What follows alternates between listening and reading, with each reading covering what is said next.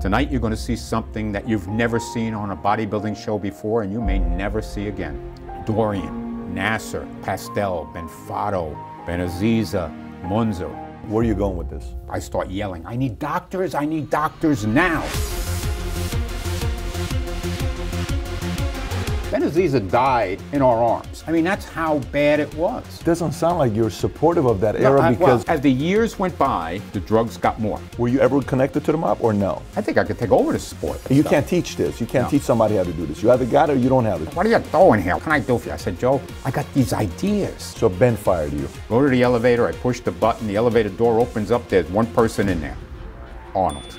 Why do some people not like you? Sean makes up things. They thought they were making money and we were pocketing it. Wow, 2/3 went to Weeders, no shit. I'm gonna bring Robbie Robinson to your gym. Then you're gonna put my posters up and you're gonna sell me tickets. This is the name of the contest. It's gonna be called Night of Champions. What are you talking about? Rocky 2, Night of Champions 2, like the Super Bowl, this and that. Oh, guys, you sent me the wrong camel. Come on, Muhammad, please come out.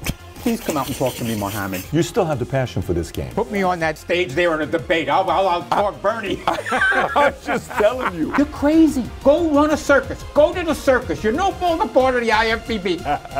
Let's do it. We're going to put on a show. 30 seconds. Did you ever think you would make it? I feel I'm so close I could taste sweet victory. I know this life meant for me. Yeah, why would you bet on Goliath when we got Bet David? Valuetainment, giving values contagious. This world of entrepreneurs, we get no value to haters. How they run, homie, look what I become. I'm the one.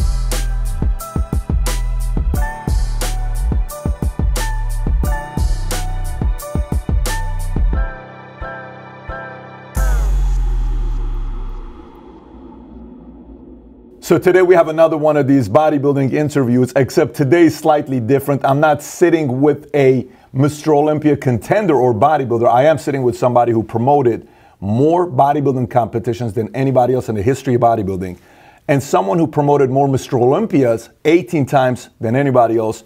And he took over the committee of Pro League, I think, for bodybuilding in 1979, Pro Division, which used to be Arnold. And then you took it over from 1979 to 2004. So we got a complete different type of a dialogue, to say the least. So with that being said, my guest today, Wayne DeMilia. Wayne, thanks for coming out. Thank you. So Wayne, you're watching all these interviews with these bodybuilding interviews on this entrepreneur channel called Valuetainment. What are you thinking when you're seeing some of these interviews? They're living in the past. They're living in the past. Let's get to the present. Okay. Who cares about, what went on in 1998, at that Olympia, when Chad came in with the plasma expanders. Here we are trying to keep the guys alive, to protect them from themselves. From 92, Benaziza died in our arms, basically. We were in Holland, it was the last show of the tour, and he was pushing it. And we kept saying, Momo, pull back a little bit, pull back a little bit. No, I got to win them all because they were all vying for Weider contracts at that time. The show ends, and I'm told by one of the other competitors he was throwing up in the back. Well, extreme vomiting, diuretic overdose. Momo, you've been taking diuretics. Let's go to the hospital. Contest is over. You won. Let's go to the hospital. Just check it out. Let's be safe. No, I'm good. I'm good. I'm good. We get on the bus. We did the contest in The Hague, and we were all staying in Middle Harness. Middle Harness is a little sailing town where Juliette Bergman, former Miss Olympia, lived with her husband Jim Lensfeld, and they were co-promoters of the event. So they put us in a hotel down there, and they had a restaurant there, and we were going to have a party at the restaurant. I knew the area well because my girlfriend at the time was a Dutch girl, French-Indonesian Dutch girl, and when she got pregnant with my son, she had met Juliette at one of the contests when she was with me, and Juliette said, why stay where your mother lives? Because, America wasn't under my medical insurance. And she says, oh, I'll have the baby in Holland. It won't cost you a dime. As we hear about Bernie talking about all of that every night. So I knew Middle Harness. I knew the hotel and everything, this and that. So we go back after the contest. They had a party. Momo's having trouble standing, walking. His legs are like cement. We call the doctor.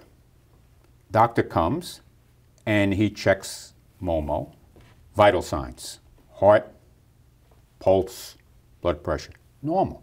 We go, there's something wrong though. Look, he can't even walk. We think it's diuretic overdose, this and that.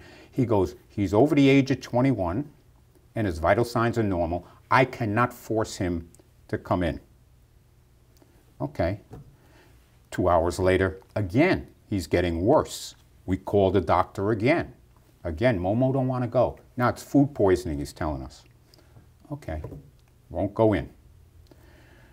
About 3 o'clock, we all go to bed. You know, so I go down the street. They were in the hotel. I go down the street. At about 5 a.m., there's knocking on the door. I go, well, what's going on here? You know, I get out of bed. I'm there with Tracy, you know, and Marcellus was like 3 months old.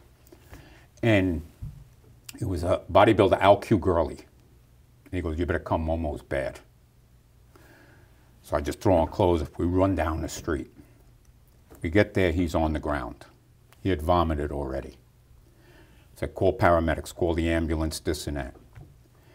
Porter Cottrell was there, bodybuilder on the tour. Porter was a fireman, as a Porter with CPR. So I'm on one side, I'm holding his left hand, looking for a pulse. Art Bedway, one of the judges, is holding his head after we cleared his throat. Porter's doing CPR when they came. I felt the pulse disappear. I looked at Art and I go, he was gone. They came, they put the electric things on him, boom, boom, boom, flatline, boom, boom, boom, flatline. They tried it 3-4 times, strapped him up, took him. We're all sitting there in a daze. We knew something like this would happen because they kept pushing it. But now it's real. And then a phone call comes, and the hotel person says, who's in charge? Everybody points at me, so I get the phone. And they go, please come down. Your friend has passed away. You got to do body identification and sign the documents and this and that. Whoa. So we go. Everybody comes with me. We're all in shock. We all go to the hospital. It's like 5 minutes away in the next town. And I go in to see the doctor that came twice that night and the head of the hospital there. They don't have people dying in that little town. And the doctor was crying. He was a young fellow. He was crying. He goes, I don't know how this happened. I don't know how this happened. And I said to the doctor, how did it happen? He goes, obviously, whatever they were taking, your vital signs stayed normal till the moment of cardiac arrest, that the body compensated. So as he had no circulation or whatever in his legs and then his arms, it was compensating until the heart went. So, okay, you know, it is what it is, but then all the things I never thought I'd have to do, you know, yeah, we had to go down. They said, you have to go down. He's in the morgue. Everybody wanted to come down. So here I got male bodybuilders, I got Juliet, I got other female athletes that were there that came to see the show. And you go down into the morgue, it's cold, the thing opens up and there's a slab, and there he is laying on the slab. No shirt on with this perfect upper body, no shoes on, and just a tag on his toe. You know, some of the athletes couldn't handle it. They started crying. His training partner from France went grabbing the body. Momo, come back, come back. You know, we had to, my friend Art was there. We had to peel them out of there, get them out of there. I had to sign the documents. And there were other complications. Momo, you know, bodybuilders, well, ladies' men, okay? Momo was married.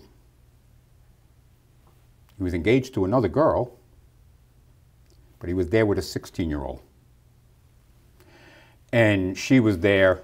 This poor little girl was devastated. Cute girl, cute little blonde French girl, holding on to his flip-flops, crying her eyes out. I mean, imagine what it's like for a 16. She was 16, 17 in there. She was young. And you know, so we get her out of there. I'm saying, you know, I feel bad. I'm going to have to, this poor girl's going to go home. And then they go, where you going? I go, what? You know, I signed the papers. You're going to make arrangements to get the body out of here. We don't do that. You got to buy a casket. And then, you know, you don't think about these things. I'm a bodybuilding promoter. So here it was Sunday morning. It's now by 7 a.m. They helped me out because they understood the situation. Had to buy a casket, had to rent a hearse, had to get space on the plane, cargo, to ship him back on the same flight as her to Lyon. But now I had to have a hearse, pick him up there. I had to have him set up for the body to be kept before they buried him. And I had to call the family. You know, you leave that, it's like, what am I involved in this for? What am I doing? What year is this? 1992. What other bodybuilders were there in the room when they came and they cried? Any names or any major names or no? Who was on that tour in 92? Steve Brisbois was his training partner there, and then Brisbois opened up to me and said, you know, I had big problems Thursday night, but we kept it quiet. Sonny Schmidt was on that tour. Al Q. Gurley was on that tour. Terry Pastel was on that tour, just off the top of my head. So, you know, we get rid of all of that. I come home, it was the last show of the tour. And I said to Ben Weider, I said, you know, we got to do diuretic testing. We got to get back into testing. You know, this is not my job to go to the hospitals with people. Well, you know, this and that. They didn't really want to get into testing. We get to the Arnold Classic, the next big show in 1993. And at the competitors meeting, I said, look, we all know what happened to Momo. We all know that you guys are going to push the envelope. But if somebody pushes it, tell me. I mean, don't look at me as daddy that I'm going to yell at you. We want to save lives. We can't have this again. Everybody yeses me, yeses me, yeses me. You know, so we do the contest, this and that. And the contest is over, and I go to the banquet at the Arnold that they had. Back then, they used to hold it in the basement of Vets Auditorium. And it was very loud and everything. And my son by now was 8, 9 months old, something like that. And he was a mellow kid, but you know, he was too noisy. We said, oh, let's go back, you know. In Columbus at the DoubleTree, you come in on the ground floor, you go up 6 levels because they're all parking levels, and then there's the lobby, and then there's another bank elevator. So we just come off. Who comes off the elevator is Juliet and Jim Lensfeld. And Juliet goes, you better go to Mikey's room. Mike Matarazzo. I said, why? He looks like the same thing as Momo. I look at Art. Art looks at me saying, oh my goodness, no, no, don't say that. I said to Tracy, you know, can you take care of it? She goes, don't worry, I'll go to the room, do what you got to do. So we go up there, I knock on the door. It's Mikey's mother. I knew Mike's mom and dad. Wayne, I'm so glad you're here. You won't listen. Now, every room was a suite, so you come into the living room. And he goes, Mom, okay, Mom. I sit on the bed, and I put my hand on his thigh, and it was cement. And so I go, Mikey, you're okay? You're okay? You think you're okay? Come on, Mikey, get out of bed. Knock me off the bed. I said, make a multi-mineral solution, and I said, call an ambulance. No, I'm not going to the hospital. Mikey, you went too far, we got to save you. So paramedics come, and they do the same thing. Heart, pulse, blood pressure. They go, they're normal. Yeah, well, we went through this 6 months ago. We did it in October, here it is March, 5 months ago. Mikey goes, no, I don't want to go to the hospital. The guy goes, the paramedics go, we can't take him in, he's over 21. I said, look, a guy died and we're dealing with seconds here. Take him in. This is his mother wants him to go. This is his girlfriend wants him to go. He was dating at the time Sandy Rydell, who was a female bodybuilder.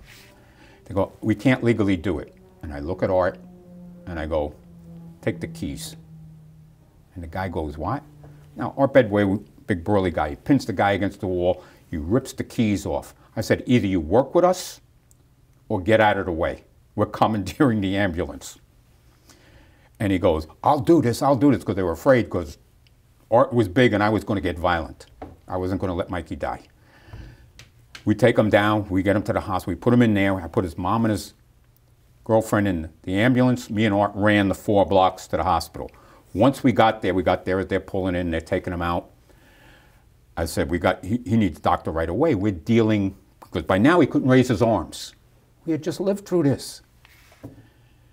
We get into the emergency room. And I start yelling, I need doctors now. Right now, I need doctors. Well, security comes. Luckily, it was Columbus, and they were all retired guys, and they weren't armed. And they see Art, and Art goes, you come near us, I'll hit you, you know. And 5 doctors come. I said, he got an overdose of diuretics. He's doing this. I said, we need IVs put in them. We need slow drip multi-mineral solution. We need slow drip of things, just muscle relaxers to relax him, this and that. So they put IVs in his legs, in his hands, in his arms, okay? Slow drip everything. They got his pulse going. It starts going down. 60, 59, 58. We're watching it. We're thinking we're going to lose him. And it gets down to about 28. It's in the 20s, and then it started coming back. He was out. His eyes are closed. Started coming back, and then it got to 60 again. And we just looked at all each other, me and the 5 doctors, and we just take a sigh of relief. And I sit down, and they go to me, wow, good thing you knew what to do. Doctor, where do you practice? I go, I'm not a doctor, I'm a bodybuilding promoter, and we just went through this. And I said, we're not out of the woods yet. I said, when he comes to, we got to find out how much growth hormone he's been on, because if he doesn't have food, the growth hormone just eats, and it starts eating muscle, and your heart is a muscle, and you could still go with the cardiac arrest. So one doctor said, got wise with me, goes, oh, you're not a doctor, what do you know then? I said, you know what? Take a blood test, check his metabolic rate. Go ahead, check his metabolic rate. So they take a sample of blood, and then the guy sheepishly comes back about 5 minutes later. Can't measure it, it's off the chart. I said, by now Mikey woke up, and I said, we saved you from one thing, Mikey. Tell me how much GH you took. You could whisper it in my ear if you want. I forgot what he said. It was 8 or 10 IUs, but they don't eat, see? They don't eat, so it burns all the fat. And so I said, get all the candy bars and cupcakes from the nurse's station, get that. Mike ended up staying in the hospital another 4 or 5 days before he could go home, before he normalized. We had incidents with Flex twice on the tour with diuretics. And one time when it happened in Spain, we took him to the hospital. They gave him some saline solution and everything, normalized him. They were going to send him home. I said, I don't feel secure putting him on a plane from Madrid to LA, 10, 12 hours. What if something happens over the ocean? No, he'll stay with us. So we go to Germany, and we're giving him fluids, and then he starts passing out. I was there with Kevin Levrone. And he starts passing out. We get him back to the hotel, and I call an ambulance again. Says, Flex, we got to take it in. And of course, he don't want to go, but he's got to go. We take him in there. I get the guys to the theater. You know, we're going to start judging, but you know, we'll put it back a half an hour. Everybody's worried. He was in bad shape. And I go back, and the doctor says to me, what is this man doing chemically? I know bodybuilders take drugs, but he goes, his left kidney is basically shut down. His right kidney is weak. I said, Flex, you got to give me a bag of goodies. We got to know what you're on so we can do all of this. So we found out this and that. He was in the hospital close to a week. You know, I remember I had a call. Madeline came over. He was married to Madeline at the time. He had another incident a time on the tour. You know, we lost Andreas Munzer. Combination of things right after the San Francisco Grand Prix went. Another time at the Ono Classic, you can find this on YouTube. Paul Dillette overdid diuretics, goes into the rear double bicep, and he locks. That's right. We took him off like a board, but by that time we had portable IV units backstage along with doctors to start the IV before the ambulance got there. I mean, that's how bad it was. There was one Olympia where we had portable IV units, and I had 4 guys on IVs between rounds 1 and 2. So I said to the leaders, look, we got a diuretic test. We got to protect them from themselves. These guys, like any athlete, is going to do anything they can to win. We all going to do whatever our profession is. We want to win. We're going to take that edge. Okay, so he gives in. So we're going to diuretic test. And we get to that meeting in New York in '98, and that's when Sean got up and said, you know, what about these plasma expanders? I don't even know what plasma expanders were. And then it's all coming out. And yeah, I mean, did I call Chad and probably threaten him? Sure. What are you doing, though? I mean, we're all in this together. We're all like a family. When we were on the tour, if anybody said anything to anybody, foreigner, we'd all go after that person. You know, they may fight like brothers, But anybody go after your brother, you know, the whole family goes there. That's the way it was. Yeah, we all want the guys. Yeah, I wanted all the guys to look as good as they can, but healthy. And now you're doing something, you know, I think I threatened, I'm going to test all your guys for plasma expansion. There was no test for that. I was just shooting my mouth out because I was so upset. And it's like, what are we doing? You know, bodybuilding's supposed to be, you know, the ultimate male, the extreme, you know, look like this. You know, we look at the pictures when we're teenage boys. I want to be built like this. All the girls are going to love me and this and that. A lot of times these guys are the most unhealthy on stage, and their life is in the balance. And it shouldn't be that. It wasn't like that before, even though they did things. I wrestled in college, and when you had to make weight, you know, they would tell you Sauna. Back then, stop drinking water for a day and a half or some stupid thing like that, okay? Yeah, and the water would come out, and you'd make weight, and then you drink water, and you're heavier. What do they do with boxing? And what do you think? They have the weigh-in the day before. You could put on 10 pounds, 20 pounds if you know how to do whatever you're doing. Back in the old days, what did they eat? I mean, when I started running Night of Champions and all those shows, when the guys would come to New York, they'd stay at my house. This is before I had children. They'd have their tuna and water, and they'd cut down their water, and they're just having protein, and they're cutting back in this. And they looked good. You're going to tell me that the guys today look better than Robbie Robinson and Danny Padilla in the 78, 79 Night of Champions, or Albert Beckles and Chris Dickerson in the early 80s?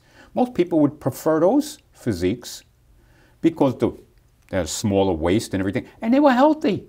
Yeah, Wayne, let me ask you this. What's your point with starting with these stories? Because, you know, you're saying, Sean... yeah, I mean, you said let's not live in the past, and let's talk about what's going on today, and then you went right into it. You sounded like a politician, like from yesterday's debate when you started with that. But what is your point with starting with these stories? What is your outcome? Because they should drug test. Okay, so your outcome is they should drug test. So are you going back to the time where you drug tested Sean Ray, and he came out positive, and he didn't win the Arnold class? Is that kind of where you're going with this? Well, what we do in IFBB Physique America, when Rafael Santonja called me up after Jimmy split, and the IFBB, the parent IFBB, had no American affiliate, when he asked me to come back, I said, the only way I'm coming back, there has to be drug testing. And he said, we drug test underwater. I said, well, every one of my contests will go under a random water drug test. And we'll drug test the number of athletes according to how many is in there. So nobody knows if they're going to be tested. So if there's, you know, say 24 athletes in a contest, because we're building, we're small, we'll test 2 male, 2 female. Baseball, what do they test? You know, you got 26 guys on the team, and they test 1 or 2 guys out of the 26. That's all they test. You know, of course, there's 162 games, and we have maybe 20 contests. But at least we're drug testing, and people know we're drug testing, and if you get caught, according to the IFBB rules, you're suspended for 4 years. Who chooses who gets drug tested? It's done by random.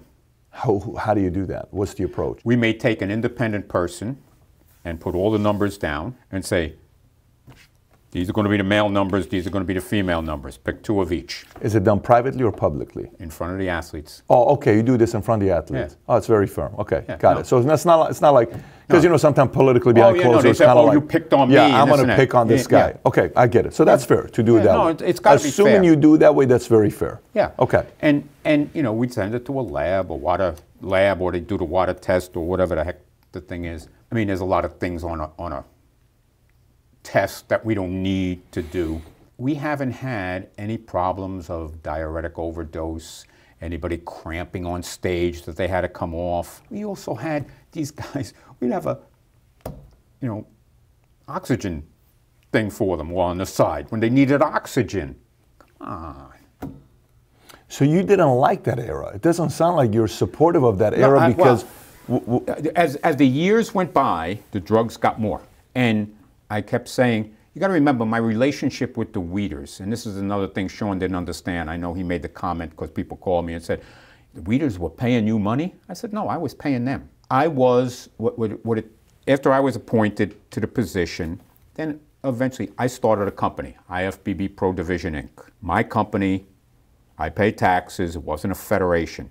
The IFBB recognized me to run pro bodybuilding. It was my company. So, yeah, if I acted like a dictator at times, like Sean said, yes, I did. Because it was my company, and you cannot do what you want. You're an independent contractor. You can join my company of your own free will, or you could join any other pro bodybuilding organization out there. It was your choice because I was giving away more prize money than anybody else.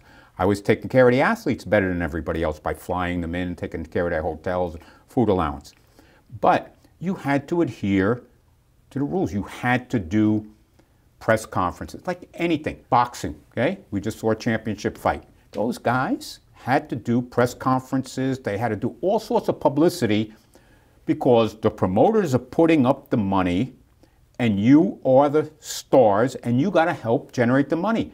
Nobody cares about Bob Arum. Nobody's paying money to see Bob Arum. No one is. Yeah, but they're paying to see the boxers, and you got to create that hype where you're watching them and they're bad-mouthing each other and they get you excited that I'm going to put down that whatever 90 amount. bucks, 100 bucks. Yeah. Would you consider yourself a promoter? Would you say you're a promoter? I mean, By yeah, nature, you're a promoter. Yeah. Okay. So, but by the way, you sound like you sound like some of my other guests that I've had here, like mob affiliation. Did you have any mob connections back in the days or no? Because to be able to do that, you got to have a strong personality to handle other ego people. Like Dana White, I'll give you an example. Dana White's a promoter. Dana is not scared of a lot of people because Dana's coming from the streets where he's a tough guy. To handle the guys that are UFC guys, you got to be a tough guy. To be a Don King, you can't be scared of people. I know people that were. What I'm saying to you is, you kind of come across as that kind of a DNA. How did you become who you were when you started promoting? Like, who was Wayne before he became the guy that's, I've always been this. I've always been, when I played on baseball teams, softball teams, I was always the captain, the coach, the this or that, the player coach. Were you always pushing buttons or no? Yeah, I was always in a leadership position. I'm a typical Leo, born in August. Okay, got it. Were you ever connected to the mob or no? No, but they used to come to the shows. Oh, to the shows as guests? Yeah, they used to come to the shows. Any big names or no? Yeah. Who? I won't say. Okay. Anybody that's been a guest on my show? No, he didn't. Okay, got it. No, but his father's son. Okay, you know what I'm talking about. I got it, yes. Yeah, he was big into bodybuilding. A lot of them were. Yeah. And a lot of them are friends of mine. He just passed away, by the way. Who? Junior? No. Oh, no, I'm not talking about that guy that was 103. Oh, you're not talking about him? No, Gotti Jr. Oh, I got it. Okay, I got it. Okay. But a lot of the guys, in Brooklyn back then in the late 70s, early 80s. They were into it. Yeah, they were into training. They'd come to the shows and this and that. I didn't have no problem. Would you consider yourself a tough guy or no? No, a reasonable guy. But I have to be tough. I have to be tough when I have to be tough. No, again, going back to it. Like I said, you know what? You get my face, I'll be right back in yours. So what I'm saying is, how did you become that? Who were you around? Who pushed you around where you had to be tough? Like, how did you become the way you are? I always was. You grew up in the streets of New York? Where'd you grow up at? I grew up in New York. You grew up in New York? Yeah. And in high school, you were the leader in high school? Were you the guy that played sports, the cool guy, the ladies guy? Who were you? I went to an all-boys school. I went to Brooklyn Tech for smart guys. Tough to be a ladies guy. Yeah, tough to be a ladies guy. Brooklyn Tech never had a prom. Every year they try to have a prom. How are they going to have a prom? Okay, so what do you do after high school? After high school, I went to college. And what are you trying to be at this point? Are you trying to be? I got a degree in engineering. Okay. And then I got a job out of college with AT&T. But I had taken an elective in college in political science, in constitutional law, and it fascinated me. So I decided to go back to college because AT&T would pay for it. And I was saying, maybe I'll become a lawyer. I can see Went that. to take political science, and I took communications, but communications meaning debating, persuasion, argumentation, to be an attorney or a politician. I got those degrees, but I went to a bodybuilding show. What year? 1973. I wanted to go, there was 2 shows held, because bodybuilding world, they always do stupid things. Dan Lurie used to be part of the IFBB. He even said that he started the IFBB. His son has incorporation papers, said he started the IFBB in 1948. He incorporated it. Ben Weider says he started in 1946. Who knows? They were at odds. So Dan had the WBBG. The Weiders had the IFBB. They put the shows on the same day to try and kill each other. Dan goes and gets, as a special guest, Steve Reeves. Now, I had seen Steve Reeves when I was 10, 11 years old in those Hercules movies. I wanted to go buy a ticket to see it. But now I was working, I had money, I could buy a ticket. Because when I was young as a teenager, Mr. America, AAU, Mr. America was always held in York, Pennsylvania. When I was 13, 14, my mother said, "Where are you going? You're not going to York, Pennsylvania on a bus by yourself at 13. So I never win. I got out of bodybuilding for a while. I was into boxing. I boxed for five years. So were you bodybuilding? I trained. I never competed. Okay, got it. You know, when I found out about the drugs, I wouldn't take drugs. Why not? It harmed your body. It was defeating the purpose. After that contest in '73, where Arnold won the Olympia, because I couldn't see Steve Reeves, so I went to the IFBB show. I said, I'll see this fella Arnold. Because I was reading I was into bodybuilding 66, 67, when Arnold first came on the scene in the NABBA universe. But then I got into boxing, and I stopped bodybuilding. I was just total boxing. And then I got back into it late '72 again. A friend of mine had a magazine. I said, oh, I remember this guy Arnold with the funny last name. He's the greatest bodybuilder in the world. He's Mr. Olympia, this and that. So I look at the thing. It was late '72. It said the contest was going to be '73. I looked at the other thing. There's Steve Reeves, but I couldn't go to Steve Reeves, so I bought a ticket to Brooklyn Academy to see Arnold. And Arnold wins that night, and they give him the check, and he takes the microphone from the podium, and back then everything had a wire. There weren't wires, and he's pacing on the stage, looking at the check. I'm thinking, what is this guy doing, you know? And then he just stops and he goes, I train all year. I train all year. Last year they give me $1,000. This year $750. And he throws the mic on the floor and walks off. I go, wow, what a wild sport. This is entertaining. Why isn't this place sold out? So I joined the gym, Mid-City Gym, that promoted the show. And I meet the guy that was the promoter, Tom Minicello. And he was the IFBB vice president at the time. And so I joined the gym and I said, oh, Tom, you know, I went to the contest Saturday. Wow, Arnold's a character. Yeah, that's Arnold being Arnold. I said, well, why didn't you have any big sponsors? And he goes to me, well, when big companies are ready to sponsor bodybuilding, they'll come to me because I run the Olympia, the big show. And I go, but Tom, nobody comes to give you money. You got to go out and get it. No, you're too aggressive. You're young. You'll learn. Stay back, you wait, and people come to you. And I walked out of that room thinking, if this is the guy that's in charge of the Olympia and the vice president, and this is his way of thinking, I think I could take over this sport. I mean, that was the thought in my head. In that moment? In that moment. Huh. So I became friends with Tom, and I said, you know, anything you need, because I was still living home with my parents in Richmond Hill, Queens, by JFK Airport. You know, so he goes, you know what, you could be my gopher.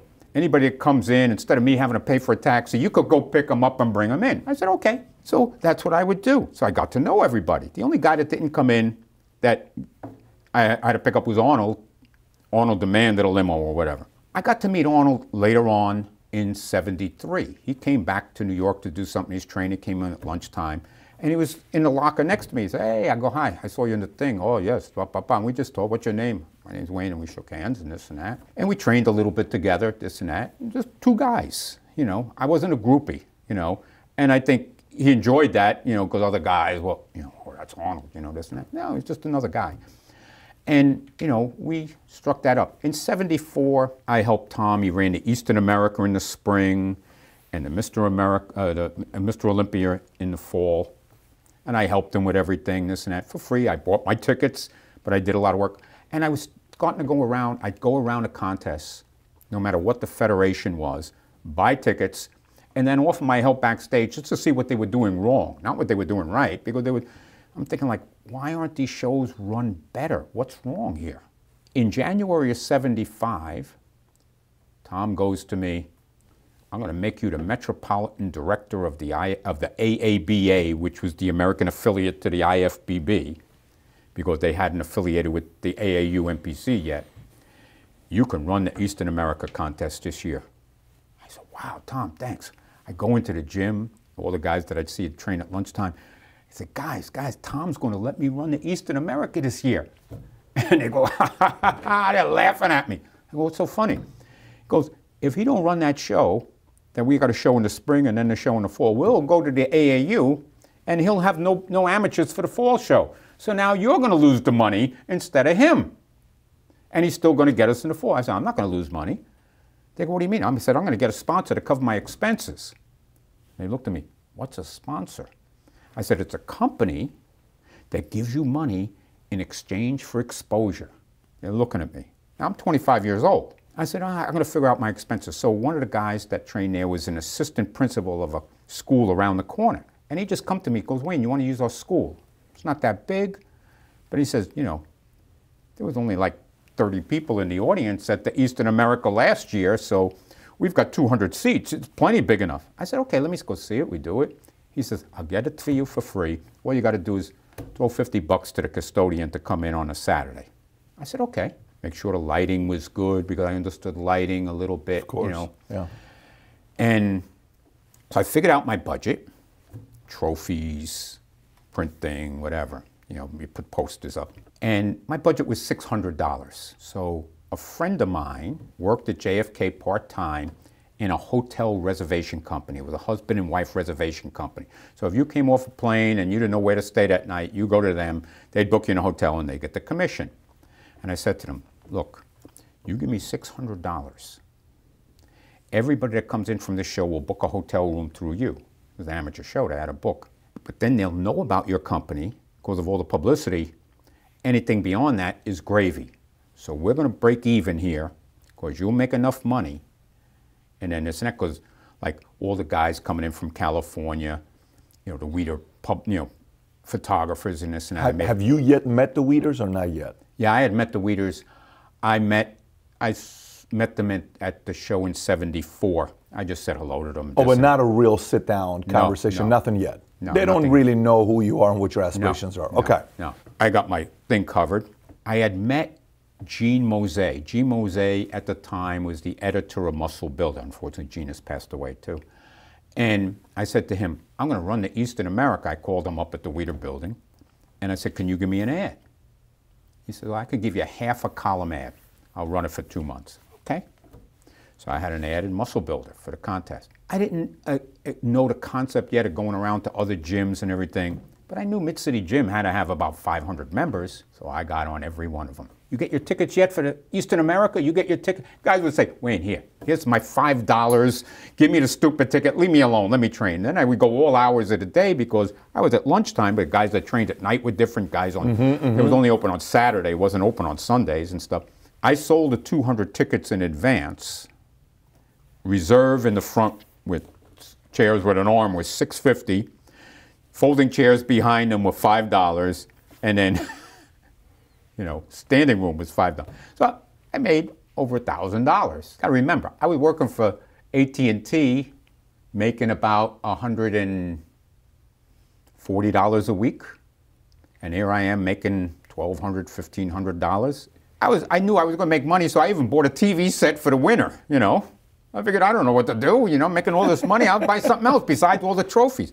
So I go in Monday morning, everybody's telling me how great I am Saturday night. You know, it was a fun time seeing all the guys from the gym and, you know, seeing the guys, all these guys come in businessmen in suits.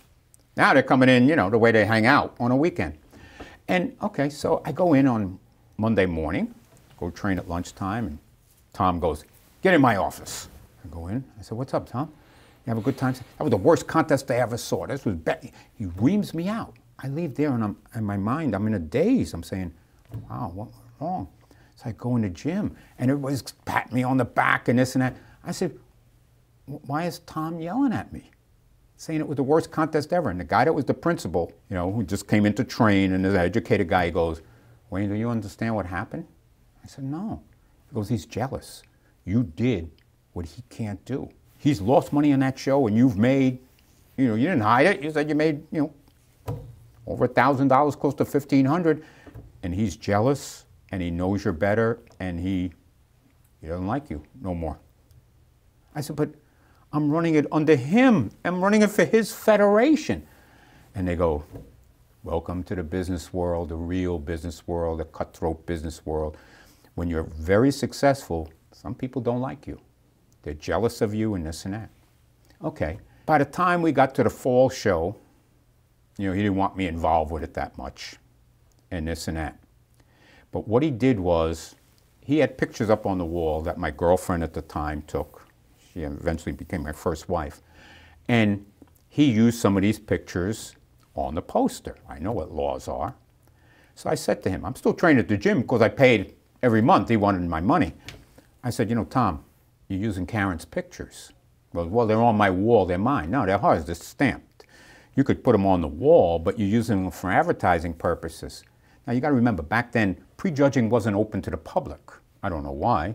That was another thing I'm saying, you're throwing money away. But that's the way they thought back then. And I said, and only select people could be at the judging along with the judges. Yeah. So I said, you know, can me and Karen come and take pictures and this and that? Well, I'll think about it. Now, he had a partner. We're going to go to the thing. And I had met Joe Weider by the fall of '75. What happened in the summer of '75, I had been writing letters to Joe Weider. I didn't really know if there was a difference between Joe and Ben, you know, these guys. At all, you don't know yet. Yeah. I decide I'm just going to go. So I get an airline ticket. I get on a plane. I rent a car. I look on the map, Woodland Hills. I go to Irwin Street, 21100 Irwin Street. So I just go one way or the other till I meet that number. Wow, here's the Weider building. I was impressed. This beautiful big building. This is bodybuilding? Wow. So I walk in, and they had these big paintings on each wall, about 10, 12 foot. Larry Scott, Arnold, Franco, all the guys, these big paintings that you walk in, and I go, I'd like to see Joe Weider. Is he at this point making money? Joe? Joe. Oh, of course, yeah. What kind of money is he making at this point? Is it real money or not yet? Oh, it's real money. It's real money? Yeah. Okay. Because you know the story about Arnold, how he talks about it in the book Total Recall. He says, the first time I went out there to visit Joe, it was a little shack. It wasn't like a big headquarters they had. So this is at the point this where... is the major building. Okay, This is the major building. 1975 or 76? 75. 75, Summer okay. 75. Woodland Hills. Irvin. Woodland Hills. Yep. I said, well, talk to Gene Mosé. He knows me. Tell him Wayne from New York is here. So Gene comes down. Goes, hey, Wayne, you know this and I said, I want to see Joe. I got these ideas. And he goes, okay, come on up. So he introduces me to Annalise, Joe's secretary. She goes, you got no appointment. I said, no, I came from New York. I want to see Joe. Well, sit here. It was like 10 o'clock in the morning. I sat there till 6 o'clock. Every time she'd look out, you're still here? I said, I'm still here. So finally, she goes, he'll see you. And Joe, what are you doing here? What can I do for you? I said, Joe, I ran the Eastern America contest last year. Tom got all upset and this and that. I said, but I want to run pro shows. All you got is Mr. Olympia. And, you know, those are the stars. And without the stars, it's boring. I said, so I think bodybuilding should be like golf and tennis, where there's Grand Prix things and you get points for the shows and this and that. I had all these ideas. So he looks at me and goes, oh, that'll never work. But it's not me you got to talk. You got to talk to my brother. Your brother? Ben, he's the head of the IFBB. I just run the magazines. I don't do nothing. Yeah, that's both. Was he telling the truth? Well, he did run the magazines, but he was Ben's big brother. He would always tell Ben what to do. You know? So he is just pawning you to Ben right now, but the final decision is going to be still him. Well, it's going to be part of the IFBB. It's going to be Ben, but you know they would always play good cop, bad cop. Got it. You know, so I'm saying I came out here for this and that. Of course, 4 months later, I see Joe's editorial. We've got to take pro bodybuilding and make it this, and this, you know, Grand Prix. I'm saying that's just what I told him, right? So I start writing. You know, you got to remember, this is before email. It wasn't even fax machines. You had to write letters. So I write letters to Ben Weider. I'd like to come up and see you and this and that. I get nowhere. Other people that I was helping or bodybuilders, I said, write a letter to this guy. Now we get to the 75 show in New York. Mr. Olympia was being held in South Africa, Pumping Iron, Pretoria. I'm there, and the night before, everybody's in town, because I'm still picking up the guys, because now the guys don't even go to Tom. They can just call me up. Wayne, can you pick me up? My flight's coming in at this time. So I bring them in, and I see Joe at Tom's gym, and he goes, oh, come get me. I don't want to take a cab. Joe was a little cheap. Pick me up and take me, because it was being held at the old Phelps Forum, part of Madison Square Garden. I said, okay, so I pick up Joe. Now, I had said to Tom, you know, we'd be able to get him pre-judging, right? Well, I got to talk to my partner, Pete. Yeah, I don't think there's a problem. Okay, so we get to the Phelps Forum. Now, they had New York City cops there. My dad, former president of the PBA, Patrolmen's Benevolent Association in New York. At that time in '75, he was the vice president. He was known. So we get there, and I said, you know, to go in through the back door. And we come with Joe. And they go, what's your name? I said, her name is Karen Clark. This is Joe Weider. I'm Wayne DeMilia. He goes, well, Joe Weider's on here. I don't see Karen Clark. So Joe goes, oh, she's with me, taking pictures for me. So the guy goes, okay. So the guy goes to me, you know Sam DeMilia? That's my dad. I said, he's your vice president of the PBA. So we are talking and this and that. And the next thing, Joe comes, what the heck is going on in there? They're throwing Karen out. I said, what do you mean they're throwing Karen out? Karen comes out, she goes Tom's partner, Pete, doesn't want me in there. I said, but he's using your pictures. Those are your pictures on the poster. He didn't pay you a dime. That's technically against the law.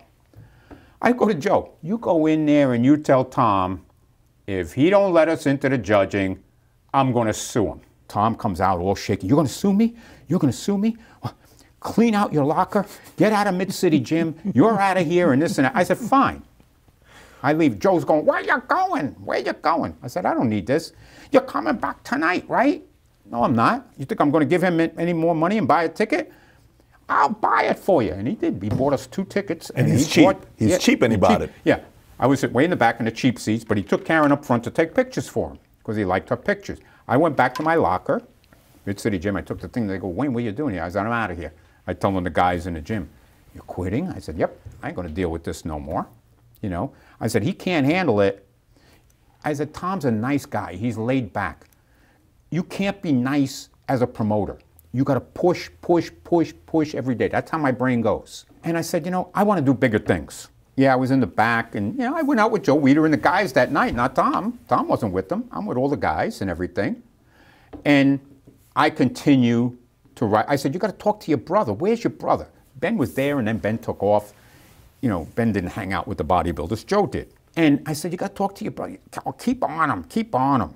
So I write and write and write, and finally I call. And I get a secretary, Pamela Kagan, on the line. And I said, hi, I've been writing. She goes, are you the guy from New York with all these letters and you get all these people writing? I said, yes. I want to come up there and speak to him. I got these ideas, and Joe said I should speak to him. So they go, okay. The World Championships, now the whole year went by. We're talking now the fall of '76, and I'm still going around to amateur shows learning. World Championships in Congress was going to be held in Montreal. She said to me, I'll put you down for a time with President Weider. It was like seeing the Pope. I remember the time. I had a Thursday afternoon, 2:10 to 2:20. So I check into the hotel you're going to be in, and I get there early, and there's all these people lined up. I'm thinking like, wow, how do you do this? Like a doctor's office, you pick a number, what do you do? So I see this lady there, and she has a pad and everything. I said, are you Miss Kagan? She goes, yeah. She goes, you're the guy from New York, Wayne. I could tell by the way you speak. I said, yeah. She goes, 2:10, you're behind this guy, right? And this and that. Okay, so my time comes. I go into this room. Ben had this big opulent suite, and you go in, and there's a chair there, just like a little folding chair, and there was 3 steps up, and Ben was in this big armchair like the king. I felt like I was seeing the Pope. And she goes, Mr. Weider, this is Wayne DeMilia from New York, who's been writing us for the past year. So he looks at me and he goes, well, okay, you got your time. What do you want to do? I said, I want to run pro shows. I'm going to do this. I'm going to do that. Ba, ba, ba, ba, ba, ba, ba. He looks at me. Do you compete? No, sir. Do you own a gym? No, sir. I work for AT&T. Do you even work out? I said, Mr. Weider, you're skinnier than me, and you're the president of this thing. If I was in the gym competing all day taking drugs, how could I be a promoter? And he laughed. And he goes, typical Ben. Ben was a politician. I learned a lot from Ben. We'd fight all the time. As years went on, we'd fight constantly. It was one of the reasons why I left. I just had enough. But I learned a lot from him. I give him a lot of credit on a lot of things. He goes, well, you know, Joe got the idea for a pro committee. And only those people on the pro committee could run contests. And we're going to start the pro committee tonight. So if the chairman of the pro committee wants to put you on it, you could be on it. I said, okay, who's the chairman? Our greatest champion, Arnold Schwarzenegger. I said, okay. I said, well, I met Arnold in the gym 3 years ago, and I said, I'm good friends with George Butler, and I'm an independent, unpaid consultant on Pumping Iron, and whenever they have screenings in New York, I go to it, and half the time Arnold's there, and we're goofing around. So you and Arnold getting along at this point? Oh, yeah. There's a relationship? Yeah. Okay. So he goes, well, if he wants to put you on the committee, it's fine with me. I said, oh, thank you. I shake his hand, leave, say goodbye to Mrs. Kagan, this and that. No lie. I go to the elevator, I push the button, the elevator door opens up, there's one person in there, Arnold. I think to myself in that one split second, this is meant to be. I go, Arnold, you're starting a pro committee tonight, I want to be on it. Ah, Wayne, okay, come to my room, 7 o'clock. Here's my room number.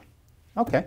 So I go there, the original committee, Jim Lorimer was there, I had met Jim Lormer at a contest the year before. There was supposed to be another AABA contest in 1975.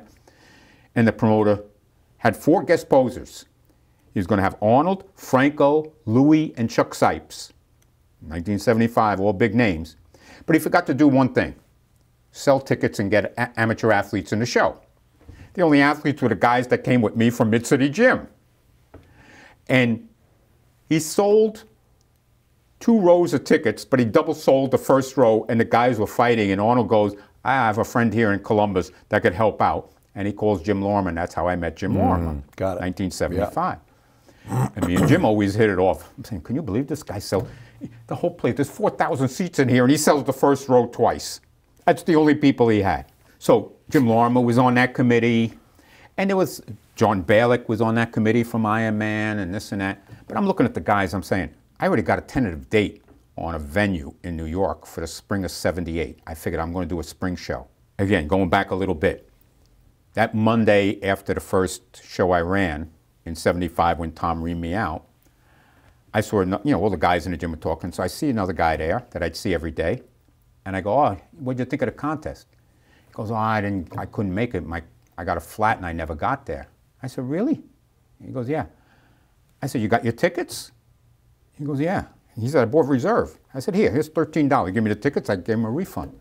So he goes, I see you here every day. He said, who did your ad? I said, I did. Copy thing. He said, it's terrible.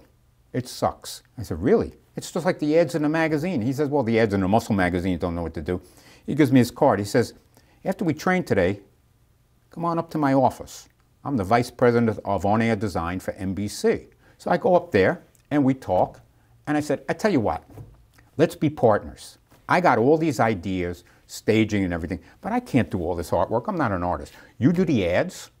I come up with crazy ideas for staging because look at the stages, black curtain and a thing. No, it's got to be staging. We got to do this. We got to do that. And you do that. And I take care of the money. I sell the tickets, this and that. And we split 50-50. He goes, fine. We shake. You never had a contract. I said to him, I'm going to go up there and get the rights. He'd laugh at me. He goes, okay, whatever. Charlie was a little older than me. Charlie's still alive. And he'd go, okay, you go ahead, do your thing. So I come back to the room after saying I'm going to see Arnold that night. I say, yeah, I'm going to be on the committee. Only people on the committee can run it. I'll let you know who's on the committee after I go there tonight. And I looked around, I'm saying, maybe Arnold and Jim Lormer are going to do it because they're going to run the Olympia here. They just ran the Olympia in '76, and they're running it again, but nobody else in that room is going to run a show. And I got the date set.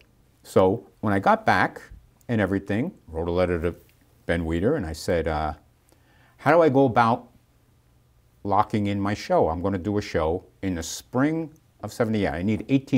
I figured I needed a year and a half. I couldn't do it that quick from November to May. I never run a big show that I wanted to do, prize money and this and that. Got to remember, the prize money in the 1977 Mr. Olympia was only $12,500 or $15,000 total. And I was going to give away 10. And there wasn't many sponsors for big shows. I figured, I'm going to sell every seat. I will sell every seat, I don't care what. At $1,650 or at $650? No. Now I'm doing a pro show. The judging was $5. Well, now I'm going to, the first show that the judging was open to the public. How many showed up? Oh, I had over 1,000 people. At $5? Yeah. Okay, so you made, this is in 1978, yeah. September? And or? In May of '78. And the finals I sold for 10, 12, and 15. I was sold out before I went in. And then, you talk to the theater manager and they'll do standing room, half and half, because it's all cash. I did well. We made money. We made about $7,000, $8,000 profit on that first show, which was a lot back then. $3,500, $4,000 a piece, me and Charlie. Are you still working at AT&T or no more? Oh, yeah. Oh, you're still working at AT&T? Oh, yeah, I've been working a full-time job, yeah. How long were you at AT&T? Until 1985, 86. Okay, so you did all this stuff while you're still working full-time at AT&T? Yeah. Okay, got it. Yeah. And are you married still or no, you're not married I got married anymore? in '77.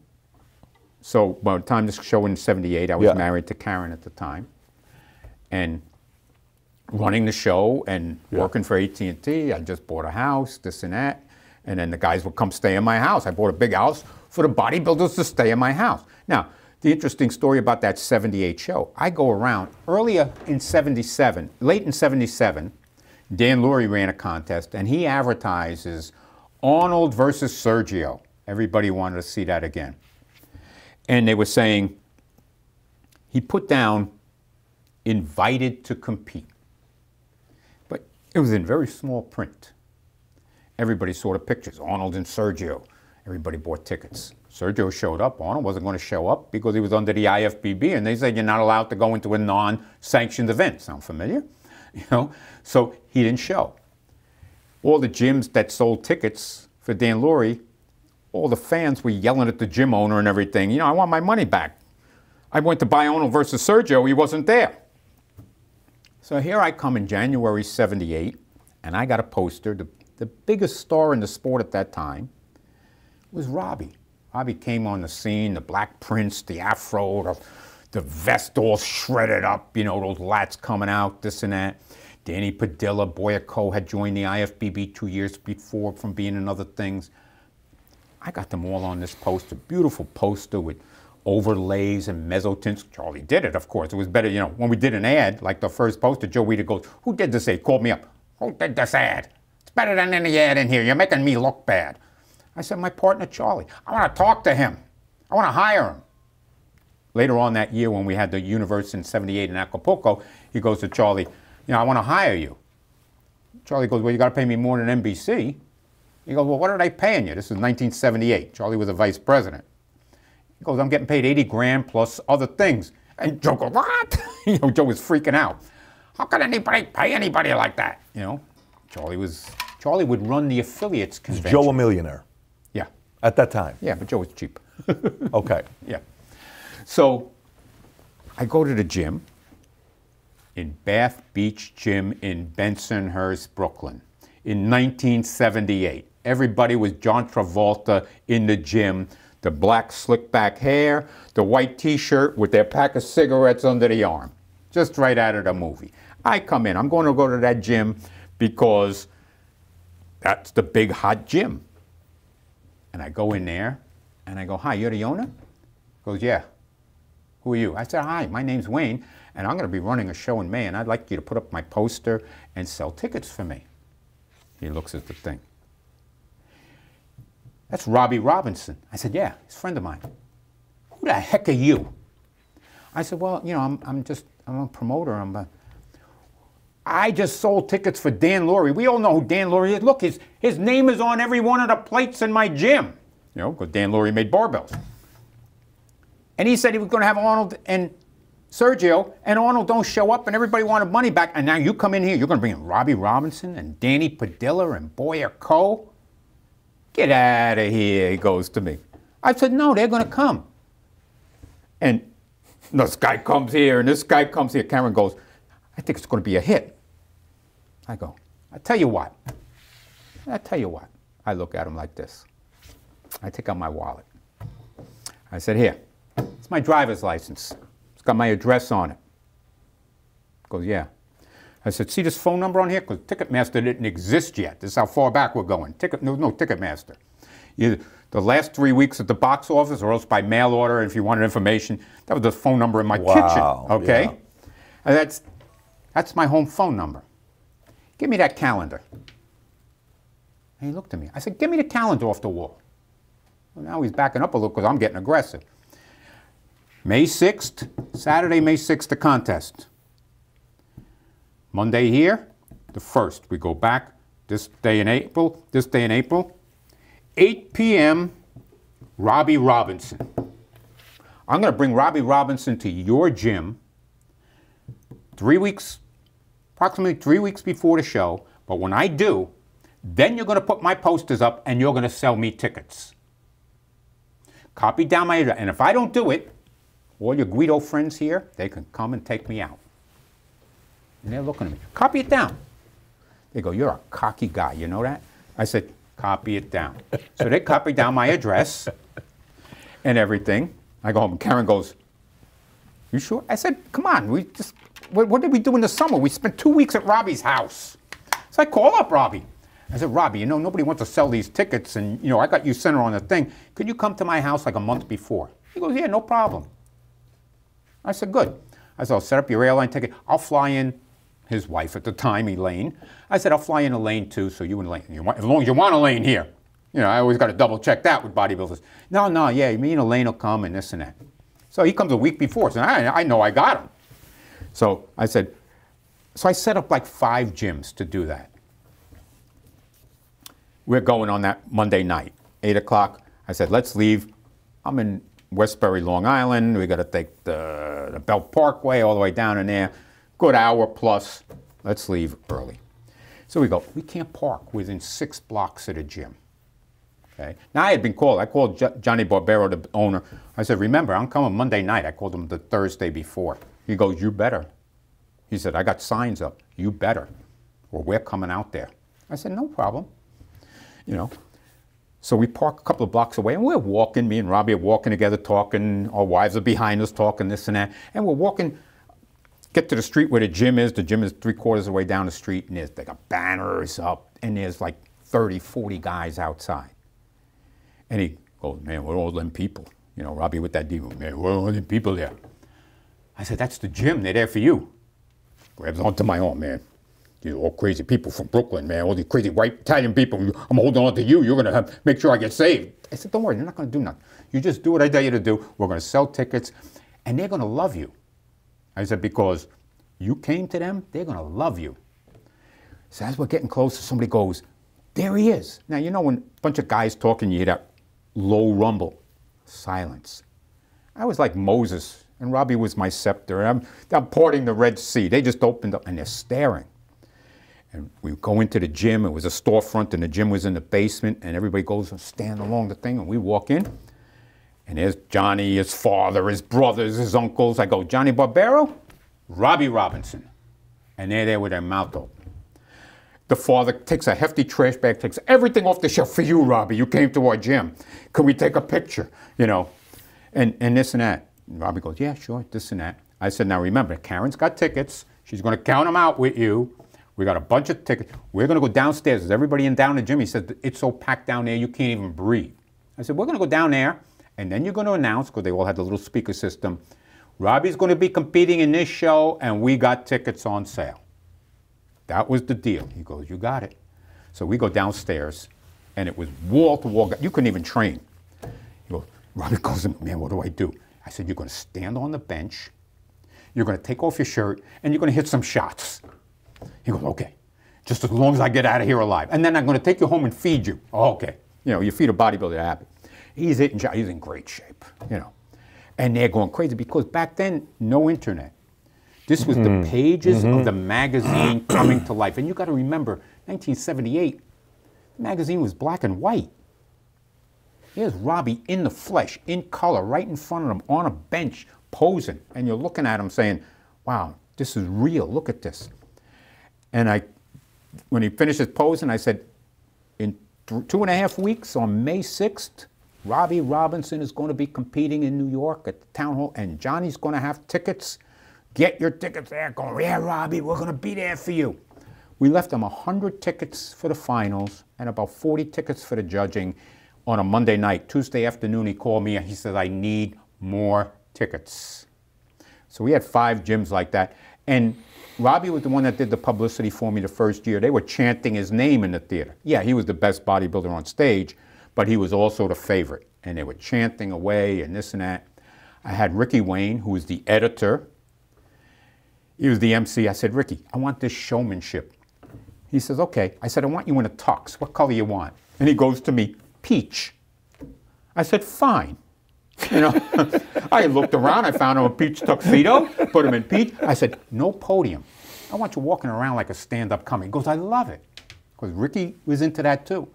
We did all of that, you know, standing room only, the aisles were filled with people, everybody's this and that. Now the original name of the contest was the American Professional Bodybuilding Championships.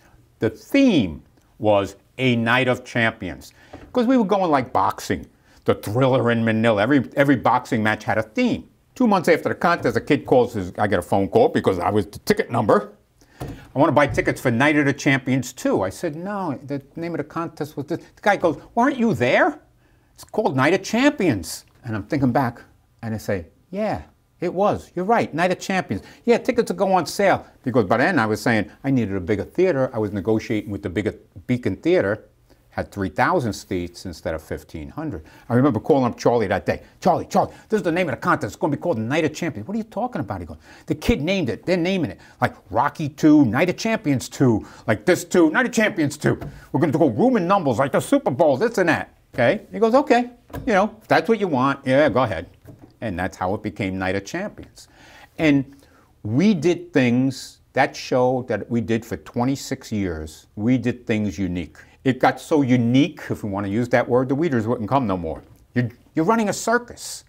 In '82, I decide, you know what we're going to do?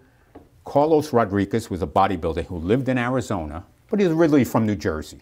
And Carlos said, Night of Champions is going to be my last show. I'm going to retire. I said, tell you what, after you pose, you know, you could do it from the stage.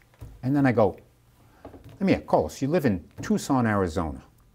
You ride a horse? He goes, yeah.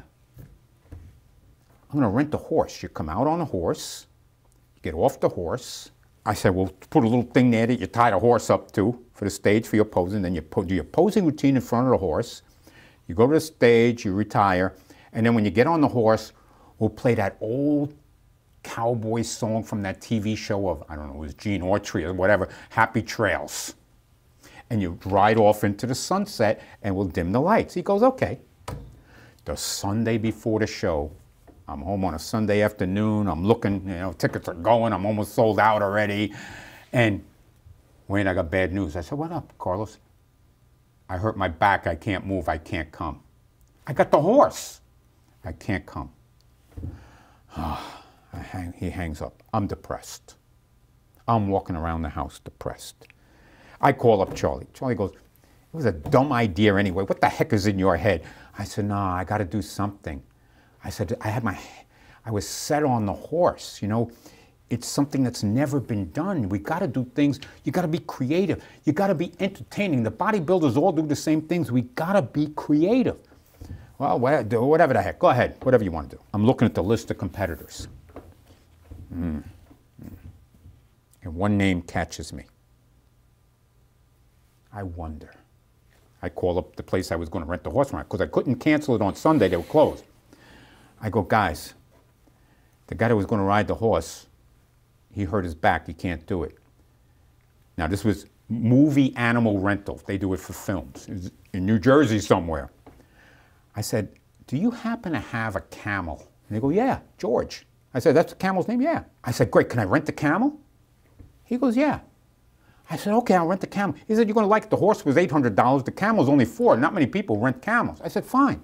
He said, the only thing, you know, the camel comes in a little bigger truck. It's going to come in a 45-foot tractor trailer, so you got to get the police to pardon off all of that stuff back there on the back end of 76th in Amsterdam so they could get in the back door to Beacon Theater. I said, no problem. You know, called my dad. He called the precinct. We got it pardoned off. I say, I'm not going to tell nobody because nobody will believe me anyway. I'm not even going to tell Mohammed Makawi, who's from Egypt, that he's going to be on a camel till that night because I don't want him pulling out. So I casually mention it that morning to someone, and they go to Mohammed, Mohammed, I think Wayne said he's got a camel coming. You're going to come out on a camel tonight. He goes, where's he going to get a camel from in Manhattan? You can't get a camel. So we do the judging and everything. Guys go disappear. I have the camel come at 6 p.m. The police are there, you know, right? The cops are going, you really renting a camel for a bodybuilding show? I say, yeah. Sure enough, 6 o'clock, here comes this tractor trailer, right? And out comes, you know, I said, you got the camel? And the guy goes, yeah, George is in there. George is very mellow, this and that. So they bring George out. So here's 6 o'clock on a Saturday night in May on Amsterdam and 76, and out comes this camel. And I go, oh, guys, you sent me the wrong camel. They go, what do you mean? It's got one hump. Doesn't he need 2 humps and the guy rides in between the humps? He goes, first off, do you know how rare a 2-hump camel is? I said, I have no idea. He goes, secondly, we got the hump basket. He sits in the basket. I said, oh. And then as he's standing there on the thing, I said, you know, when I was a kid, I'd see camels in the zoo. He's kind of big. He goes, oh yeah, there's a big camel. I said, how are we going to get him in the door? It's only 8 foot high. He says, we'll tell George to get on his knees and he'll crawl in. I go, wow, look at that. So George crawls in, and we put him behind the back curtain. You have the front curtain, the stage, the curtain goes up, it says Night of Champions, the platform, whatever staging. And behind the back curtain, there was about 10 foot to the wall. So we put George back there, and he just sits down, and he's chewing on his cod. Nice guy, petting him. What a nice little animal. Little, he's big. And they put the basket on him. The guys start coming back. One of the guys looks. Oh, my God, he's really got a camel. So they go tell McCowie, Wayne's got a camel. It's backstage. No, he doesn't. So the guys all come down. It's about 6:30, and they're looking. There's the camel. I said, come on, you're from Egypt. He goes, what do you think we live in? We drive cars on the street. We don't drive camels. Yeah, but for this, you're going to do the camel. Story of my life. I said, I said, you're a great bodybuilder, but you're always overlooked. This will put you on the cover of every magazine in the world. And this will set us apart from everything. I said, come on. He said, okay. I said, now you get in the basket, and the camel will stand up, and this and that. So McCowie sits in the basket. Now, McCowie's only 5'3".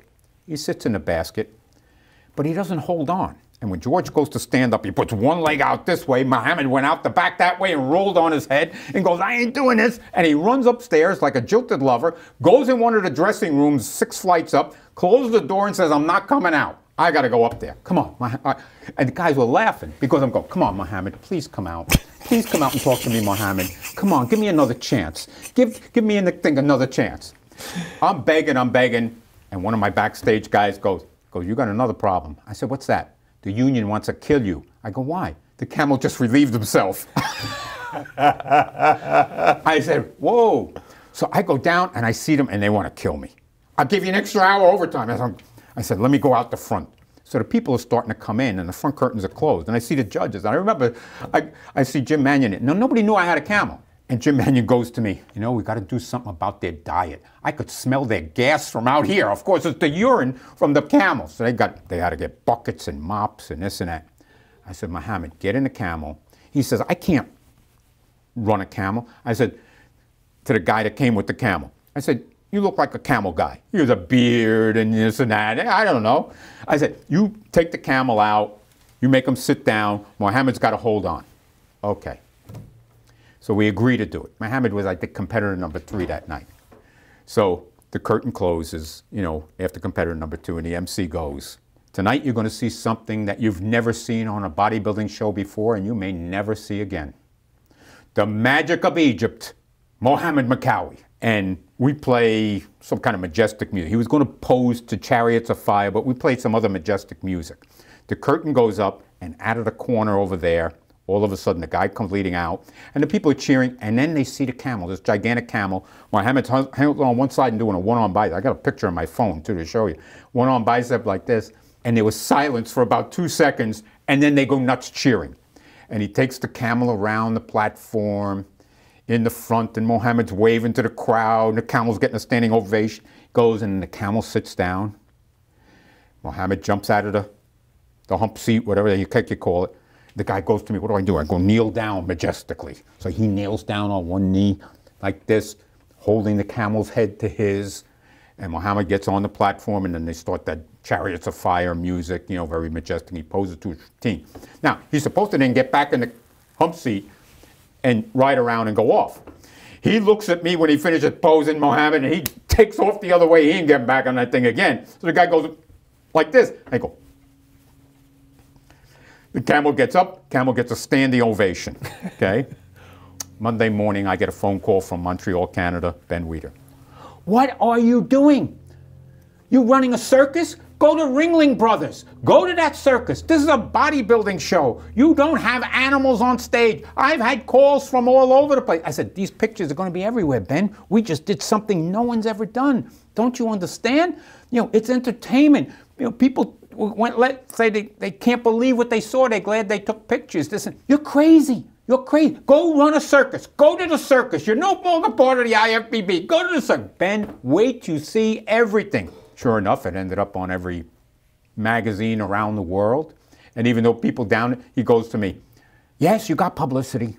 Yes, the crazy fans in New York liked it because I had it taped, and I sent them the tape. I said, listen to the fans on here. Do you have that tape till today?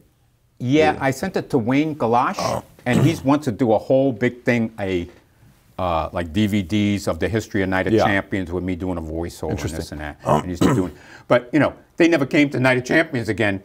Now, I've had a bull steer on stage. Our theme that year was more beef than a cattle ranch, okay? So Charlie goes, what kind of theme is that? I said, you know, I talk to the animal rental place all the time. They got a bull steer. I'm going to get a bull steer on stage. He goes, you know how big they are? I said, yeah, they told me it's a little over 2,000 pounds. So I said, build me a corral and the hay and everything. I said, and the bull, he goes, but what if he goes crazy? Oh, I said, no, he comes with his thing. I said, the bull steer's name is Richard. The camel was George, the bull steer was Richard. I said, the old lady comes, is his master, and she's going to sit on side stage. As long as Richard can see her, you could do anything. Before the show, we put him in the corral because when the thing opened up and we had some of the guys that weren't competing, including Sean, in cowboy hats and everything with the bull steer. But before the show, I'm in the back, I'm in there with the bull steer. I'm picking his things like this, his horns, and he was, as long as she was there, I could do anything I wanted to him. You know, the show starts and Lonnie Tepper was the MC from I Am Man, and he goes, every time I MC this show, I never know what's going to happen. It was almost like on cue. The bull steer turns around, lifts his tail, and poos on the stage.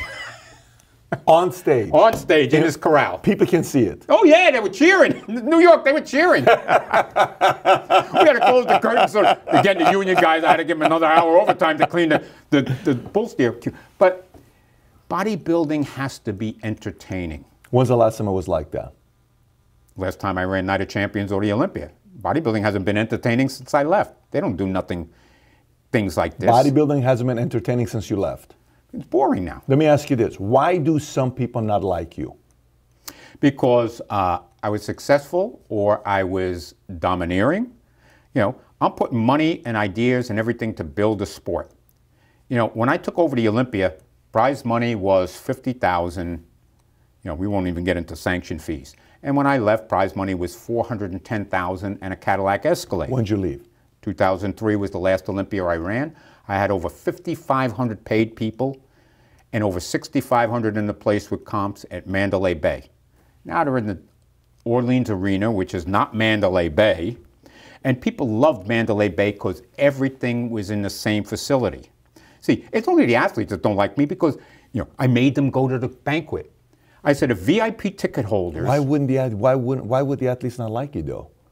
Because I told them they had to do certain things or else I'd fine them. I want to show you a video. Hang on. Because I know your stories, I got to pace myself. Because I ask you one question, you can go for 2 hours. So I got to pace my timing here with you. No, it's all good. I don't mind it. I'm the one and I didn't even drink a Red Bull before I come. This is natural. Well, wait till we get you the monsters. So let me pull this up. So Paul, I got the videos here. Okay, I'm gonna play 2 of them. Okay. And I want to see your reaction. Obviously, see what you're gonna say here, and then I want to play Sean's video, and then I want to get a reaction from you. So here's you. You'll know exactly when this is. Let's watch this one here. This is you. I have a question for Wayne. With you guys, the IFBB banning the use of Synthroid, how do you plan on enforcing that for the contest? Quite honestly, the problem we're having is that the lab is having a tough time coming up with a test. At that time, yes. To recognize Synthroid in the urine. They thought they had a test, they didn't. So the judges will be instructed that if the muscle looks unnatural, and you can see Synthroid on the lights, they'll be instructed to vote the athlete down. I would do something that nobody does in this sport. I was the head of pro bodybuilding. Okay. I was the promoter of the Olympia. Yeah. And I would do the press conference, and the press conference was not staged like now. Okay. Where they have things. I would let anybody ask me anything, and I would answer it because I had nothing to hide. One time, our buddy Sean goes, "Why aren't we getting more money?" Because the athletes could ask too. I could be a target. Anybody could ask. If you want to ask me a question, Jim Mannion going to answer questions? You know, did David Pecker answer questions when he was running the Olympia? Jim Mannion's running everything now there? Did Rafael Santonja do that? Nobody. I went out there. We'd have 1,500 people at the press conference. I made the guy, they didn't like it, I made them dress in a suit. They're not dressed in suits now at the press conference. I wanted them to look professional. You know, you take NBA players. They go on a plane, they got to be dressed. You're representing your league. You're representing your profession. You're a professional. Look it. You know, they didn't want, you're going to go up there on sweatsuits and everything? No, you go dressed. Once a year, you buy a suit and you go dressed. And a lot of fans saying, wow, the guys look so good. And, you know, the guys would get into colorful things. You could look at some of those outfits, colorful, wild. It was different, and fans loved it. Like I said, 1,500 people at the press conference. Let me play this other one. Here's... 100,000 people don't watch that webcast. Yeah, this is it. Last year we did it for free. Less than 7,000 people came in worldwide. Actual numbers, Sean, you can check with the Weeder Company. Okay, and that was for free. This year, depending on what kind of modem you have, is how much you pay. We'll see how many people log on there. So it's not $1 million or 25 million. Your math is a little off, Sean. It's 2.5 million. Would be the math correct. But anyway, we're not making $1 million. Okay? Secondly, Sean's mouth has never heard him in a contest. Judges don't care. Sean can say what he wants. He knows I always tell him that. No problem. Third, what I will do, and this is the third time in all the years I've been involved I've done this, and the other 2 times, again, we had problems with athletes confronting judges aggressively. I will instruct Carlo Tiani, who's doing this on computer, to set up the program, to give down a breakdown sheet to everybody. Okay? Everybody for this. Once I left, I didn't do that. The judges are supposed to stand behind their score. Here's the thing. Sean made things, the Weeder Company tried to do a webcast. And Sean said something like, you got, 100,000 people watching it at $10 a piece, that's $1 million, where's our money? It wasn't that money. And Vince Scalise, who was the editor of Muscle and Fitness at the time that was doing it, I said, there's Vince right there. Vince, how many people did it? And Vince told them. They did it for 2 years. They lost money 2 years. You're in the production business. Think about doing a webcast back then, 20 years ago, with 3-4 cameras and everything else. Your production cost was run $40,000, $50,000. They were barely breaking even. You only stop doing something when you're losing money. You don't stop doing it if you're making money. It wasn't making money, the webcast. And it was being run by the Weeder Company, not me. Why would they want it to continue? Why wouldn't they want it to continue? They were losing money. No, the athletes. They thought they were making money and we were pocketing it. Sean makes up things. Sean has the world according to Sean, okay? I drove him out of the sport. How the heck did I drive him out of the sport? In 2001, he's made these things. He can go yak his mouth all he wants.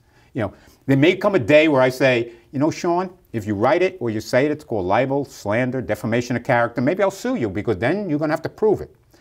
In 2001, when he supposedly said I drove him out of the sport, he was 36 years old. He was coming to the end of his time, okay? Other guys were going, and they were all annoyed because they looked at Ronnie Coleman as like their little brother, and all of a sudden, little brother got bigger than everybody and was winning and was wiping the floor with everyone. And they were wondering why they were not winning or whatever, and they didn't like him winning. I don't know what it was. But I didn't drive him out of the sport. When he failed that drug test, I didn't give the urine sample. I didn't collect the urine sample. Dr. Bob Goldman did back then. I didn't take it from the cup and put it into the 2 vials. Sean did. Sean filled out the forms. Sean put on the labels. Sean put on the caps. He gave it to Dr. Bob Goldman. He signed the documents. Goldman signed the documents. Goldman took the samples, put it in the package. Goldman sent it to the lab that he was using. Not me. This was under Goldman. That's what Ben Weeder wanted. Samples were tested. The lab called Goldman, said, this athlete failed. They didn't know one athlete from another. Goldman called Ben Weider, and Ben Weider says, you got to tell him he failed. We don't want to. Okay, so I called Sean. I found out, I remember calling him that he was guest posing somewhere, I believe in Toronto. And I called him in his hotel room and I said, Sean, unfortunately you failed the drug test. You got your option of doing sample B. You could be there when they test it and this and that. You know, the normal procedure. But, you know, I didn't fail the drug test. I was just the messenger. But he hated me for that. That's okay. That's his prerogative. You know, Sean Ray and I are not, you know, bosom buddies. Some of the guys I'm still friends with, some I'm not. Which ones are you friends with? Which one? I'm good friends with Paul Dillette because Paul Dillette's a promoter like me. He runs the WBFF. Right. And we talk all the time, talking promotion strategies, this and that. What did you do this? What did you do that? I was always good friends with Kevin, you know. But, you know, when we took pictures, you know, they told Kevin, no, we don't want you talking to Wayne. You know, all these things, you know, you're not allowed to do. That's Jim Mannion's insecurities. Jimmy's insecure that way. I don't know why. I don't hold no ill will against Jimmy. What was the different style of Jim running versus you running? Obviously, he's not anymore because it just took place last 2 weeks ago. But what's the biggest difference between you running versus Jim running it? Well, let's take the Olympia. The Olympia, I would use 12 judges, okay, to make it as fair as possible. 6 foreign judges, 6 American judges, okay? We had a computer program developed where the computer would select randomly each round the random judge. So no one knew who the random judge was. And then the computer would eliminate the 3 highs and 3 lows to get to it. So in that method, if you wanted a 50-50 shot to fix a contest, you'd have to buy off 9 judges. And if you wanted a 100% shot, you'd have to buy off 10. Who's going to buy off 10 judges and how are you going to keep 10 judges quiet? It is impossible. And it was the fairest way, and no one knew who the alternate was. But Sean talks about the fact that for 7 years straight, it was the same judges. Well, here's the thing. Jim Mannion picked the American judges. He don't say nothing against Jim Mannion because he needs Jim Mannion to let him in shows now. Jimmy picked the American judges. I picked the foreign judges. Okay? There would be a change of the judges. When we had panels of 8 and 9, there'd be a change of 2 or 3 judges. You don't change the whole panel. Look at boxing. Do we almost know some of the boxing judges' names that we see them all the time? Right? I mean, where are you going to get people that understand the sport that are competent? Most ex-athletes don't want to judge. Why isn't Sean judging now? Why doesn't Sean go to Jimmy and say, I want to judge Mr. Olympia? He doesn't want to because if he makes a decision, he knows if whoever he doesn't put first, only the guy in first is going to like him and everybody else is not. And he wants to be in the media part of this because I heard he's part of Digital Muscle now. They won't talk to him. You know, when you're a judge, you're stating your opinion, and people are not going to like you because you state that opinion. Because you're voting on a person's most personal thing, their body. And they put in time and effort and, you know, the strain of going to the gym 2 times a day and everything you got to do to win. And then somebody rips you apart saying, well, you know, your back wasn't as good as the other guy. I put you down. You know, there's all the controversy from the 1981 Mr. Olympia when Franco won. The change we made after that, there was points. So when people say, how did Franco win that? Look at the score sheet. You know, Jimmy was a judge on that. Jimmy had, I think he had Padilla first, but he gave a 20. But he gave Franco a 20. And Dominic Serta was a judge. I think he had Platts first, but he gave Franco a 20. So all these guys had a couple of 20s, but Franco had a lot of 20s because everybody would give him a sympathy vote. And when you eliminate the highs and the lows on just 7 judges back then, wasn't even 8, 7, you know, 1 high and 1 low, that's how he won. Did I think he should have won, looking at it as an observer, and I co-head judged that with Oscar State? No. Do I know what happened? Because back then at the Olympia, that was in 81, was in Columbus, they would do 3 rounds in the afternoon, which I could never understand why. If I pay for the judging, I see round 1 quarter turns, I see round 2 7 compulsories, I see round 3 the posing. Why am I going to pay more money to see the posing at night? Made no sense to me. I split it up. But when we came back, I remember me and Oscar went back and we're adding the scores.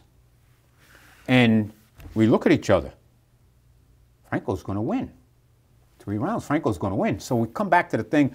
Roger Schwab was a judge. Dominic, Winston Roberts, all these guys, you know, they all had their guy who they thought was going to win. You know, this guy thought Dickerson was going to win. He was in great shape. This guy thought Roy Cannelly, he was in great shape. Well, Franco's going to win. How? I said, well, you gave him a 20 in this round, and you gave him a 20, and you gave him a 20. And we had to change the placement, which forced the judges to judge.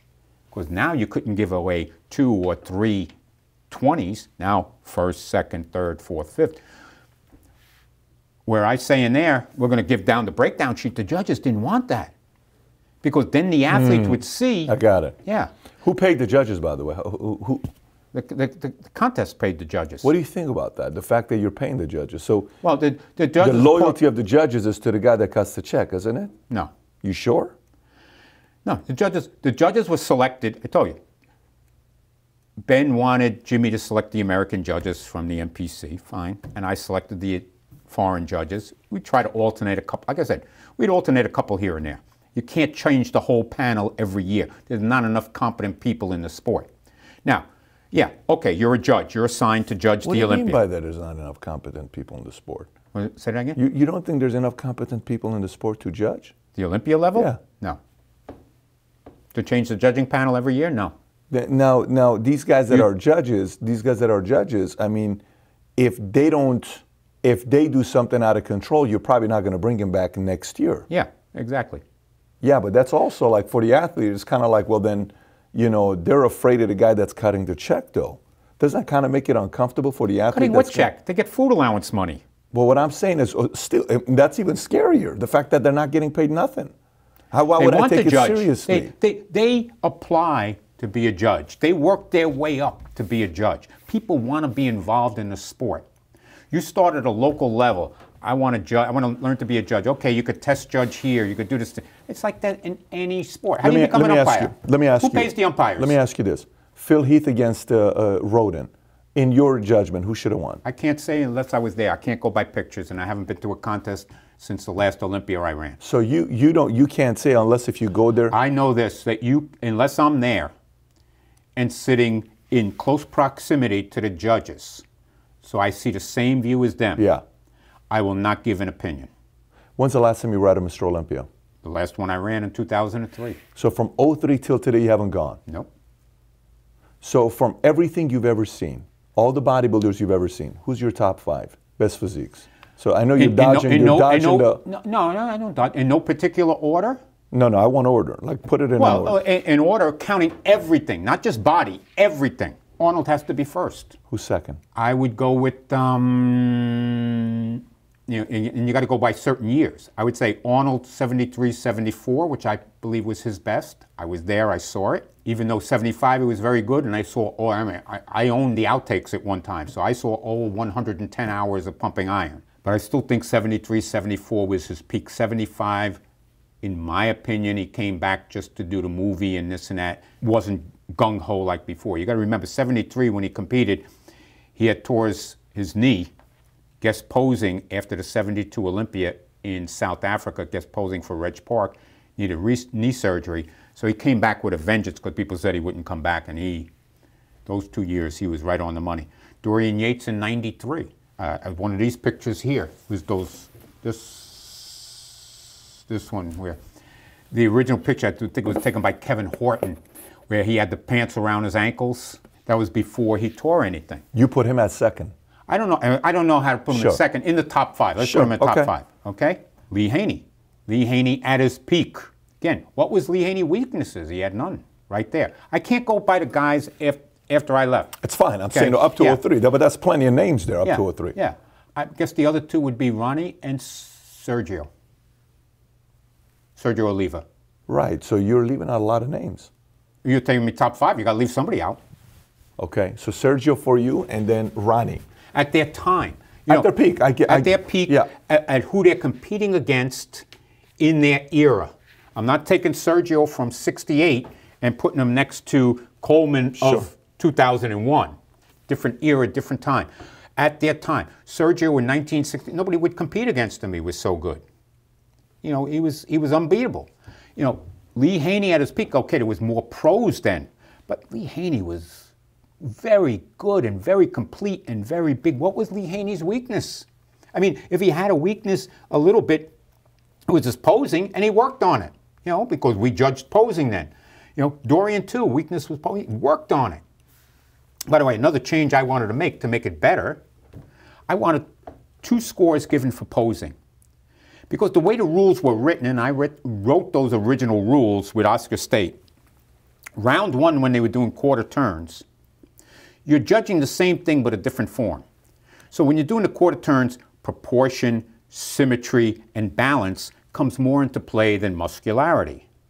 When you're doing the 7 compulsories, muscularity comes more into play because you're flexing. In round 3, the way it was written, and they don't go by it anymore anyway, the athlete, the first 2 rounds, the judge is saying to the athlete, this is the way I want to see you. Round 3, the athlete is presenting their body to the judge the way they want to, choreographed to music, and you only judge what you see. So for example, Muhammad Makawi, we'll take him because we're talking camels. He was very good at 3/4 back shots, but straight on back he was no good. In his posing routine, he didn't do no straight on backs. He just did 3/4. He showed his body to his best advantage. You can hide your weaknesses. What I wanted, as routines became more entertaining, as I was pushing for that, you take like Vince Taylor. By the time Vince Taylor was really getting into the posing, doing the robot and doing Macarena Man and all of this sort of stuff that brought the house down, he was around 40. So his physique couldn't stand next to the other guys, but he was definitely the most entertaining. So I wanted the judges to give 2 scores, 1 for the entertainment value of the routine. So on the entertainment value, yeah, Vince would have gotten a first. And it would have forced the athletes to do better routines. Because that's what you're selling to the audience. Why am I going to buy a ticket to the show if I'm going to see the guy come out there and hit 4 poses and then walk to each side of the stage and go like this and hit the same 4 and then walk to the other side and do the same thing? No. I mean, I was the one that came in with the first night of champions that you posed to your own music. I couldn't understand that when a guy guest posed, he posed to his own music. But when they went in a contest back then, they would either play Exodus over and over again from that old movie from the 1960s, or in Columbus, they had the organ player playing something as the guy was posing. And I'm saying, first night of champions, round 3 that we're doing at night, you're posing to your own music, because I was good friends with Ed Corney, and Ed was posing to my way. Whenever he guest posed, even if he wasn't in tip-top shape, he'd bring the house down. He was known as the greatest poser. Yeah. And so when Ed was going to do that first night of champions, you know, as I said, you're posing your own music. They couldn't believe it. They said, really? We can pose to yeah, let's do it. We're going to put on a show. The crowd loved it. Within 2 years, every amateur show in America, the kid was coming with his own music to pose. We changed the whole thing. But it's got to be entertaining. Why did we watch the boxing match? Okay, last week. Why do we watch football? Show coming in. The way they came in was a show. The whole show, the whole this, right. The whole that. It's a show. It's entertaining. Do you feel it has that today? Bodybuilding? Yeah. No. Not at all? No. Okay, so let me ask you this. Recent transition with Jake Wood, and you got right now, you know, the personalities. Jim Mannion, okay. You got Jimmy's old school. Jimmy's old school. Jimmy would always say to me, why are you spending so much money on staging? I said, because I got to give the people a show. He'd go to me. How about David Pecker? David Pecker had the option of really doing something special and taking the thing more mainstream with his mainstream publications, and he didn't do it. And, you know, they didn't know how to make things work. I left everything at Mandalay Bay, okay? 6,500 people. The next year, I left, right? They didn't reimburse me for I had the deposit down for the next 2 years. They didn't pay me back for the deposit on 2004, okay? I could have screwed them if I wanted to, because it was in my name. I could have left them hanging. But I didn't. They did it. They didn't know how to treat the people right, you know, and I don't know what happened. It went downhill. You know, they had a lot less people. First year I wasn't there. And then they went to Mandalay Bay, because this was told to me by Mandalay Bay people, that they went in and they wanted Mandalay Bay to be a sponsor of the event and put up big money and give them this and that. And they said, we don't do that. We got a line of people for this thing. And they went down the strip to find other people to run the show. And then they came back to Mandalay Bay 2-3 hours later. They already had it rented to someone else. I had a great deal with Mandalay Bay. I was friends with everyone there. They took care of me. You know, the last year I ran, I had 512 booths at the expo. Okay? They don't have nowhere near that now. I mean, as for Jake Wood, I mean, I don't know Jake Wood. I mean, I know obviously he's got a lot of money, because according to the New York Post, he paid $70 million for the Olympia and the magazines. According to the Keith Kelly at the New York Post, they had a whole article about it, you know. And so he's got lots of, you know, he's an aeronautical engineer, so he's a very smart fellow. You know, I've heard that he sold his company, according to his writing, for lots of money. I heard that he developed a rivet for commercial jets, so he's a smart guy, okay? Aeronautical engineer, I understand engineering, smart guy. Dan Solomon. What did Dan promote before last year's Olympia? Nothing, okay? Dan Solomon's a nice guy. I met him briefly before I left. Nice fellow. Nobody says a bad word about him. Nice guy. You know, but does he have that drive? Does he have that energy? Does he have that foresight? Does he have that creativity? What you have to be a promoter. You know, what is the stage going to be? What is this going to be? How are you going to get the people in? You know, I look at the other thing too. In a certain way, I feel sorry for Robin Chang, because they didn't give him things to work with to market it. Okay? Meaning? Athletes. I mean, I was lucky I was in the right place at the right time, and I had a lot of marketable athletes. Okay? And no knock on these guys, but nobody's breaking down doors to see Brandon Curry or Phil Heath or whatever. They can say what they want about attendance, but you hear all these stories about comping this and comping that. And again, if the Olympia is making that much money, why are you selling it? Okay? If the Olympia is making that much money, why did they fire Robin Chang? Okay? Robin's doing the work. Okay? I know what it takes to run that contest. Okay? He's working on that show all year, did it for like 14 years. Okay? And they just fire him. You know? Why? You know? He can only do with what he has. Okay? If you don't have marketable athletes, then you got to go, you know, I was lucky the position I was in. I would see athletes and, you know, okay, you know, that guy, if he wins the German championships, when I first saw Gunther, you know, we're going to get him, got to get him to California and this and that.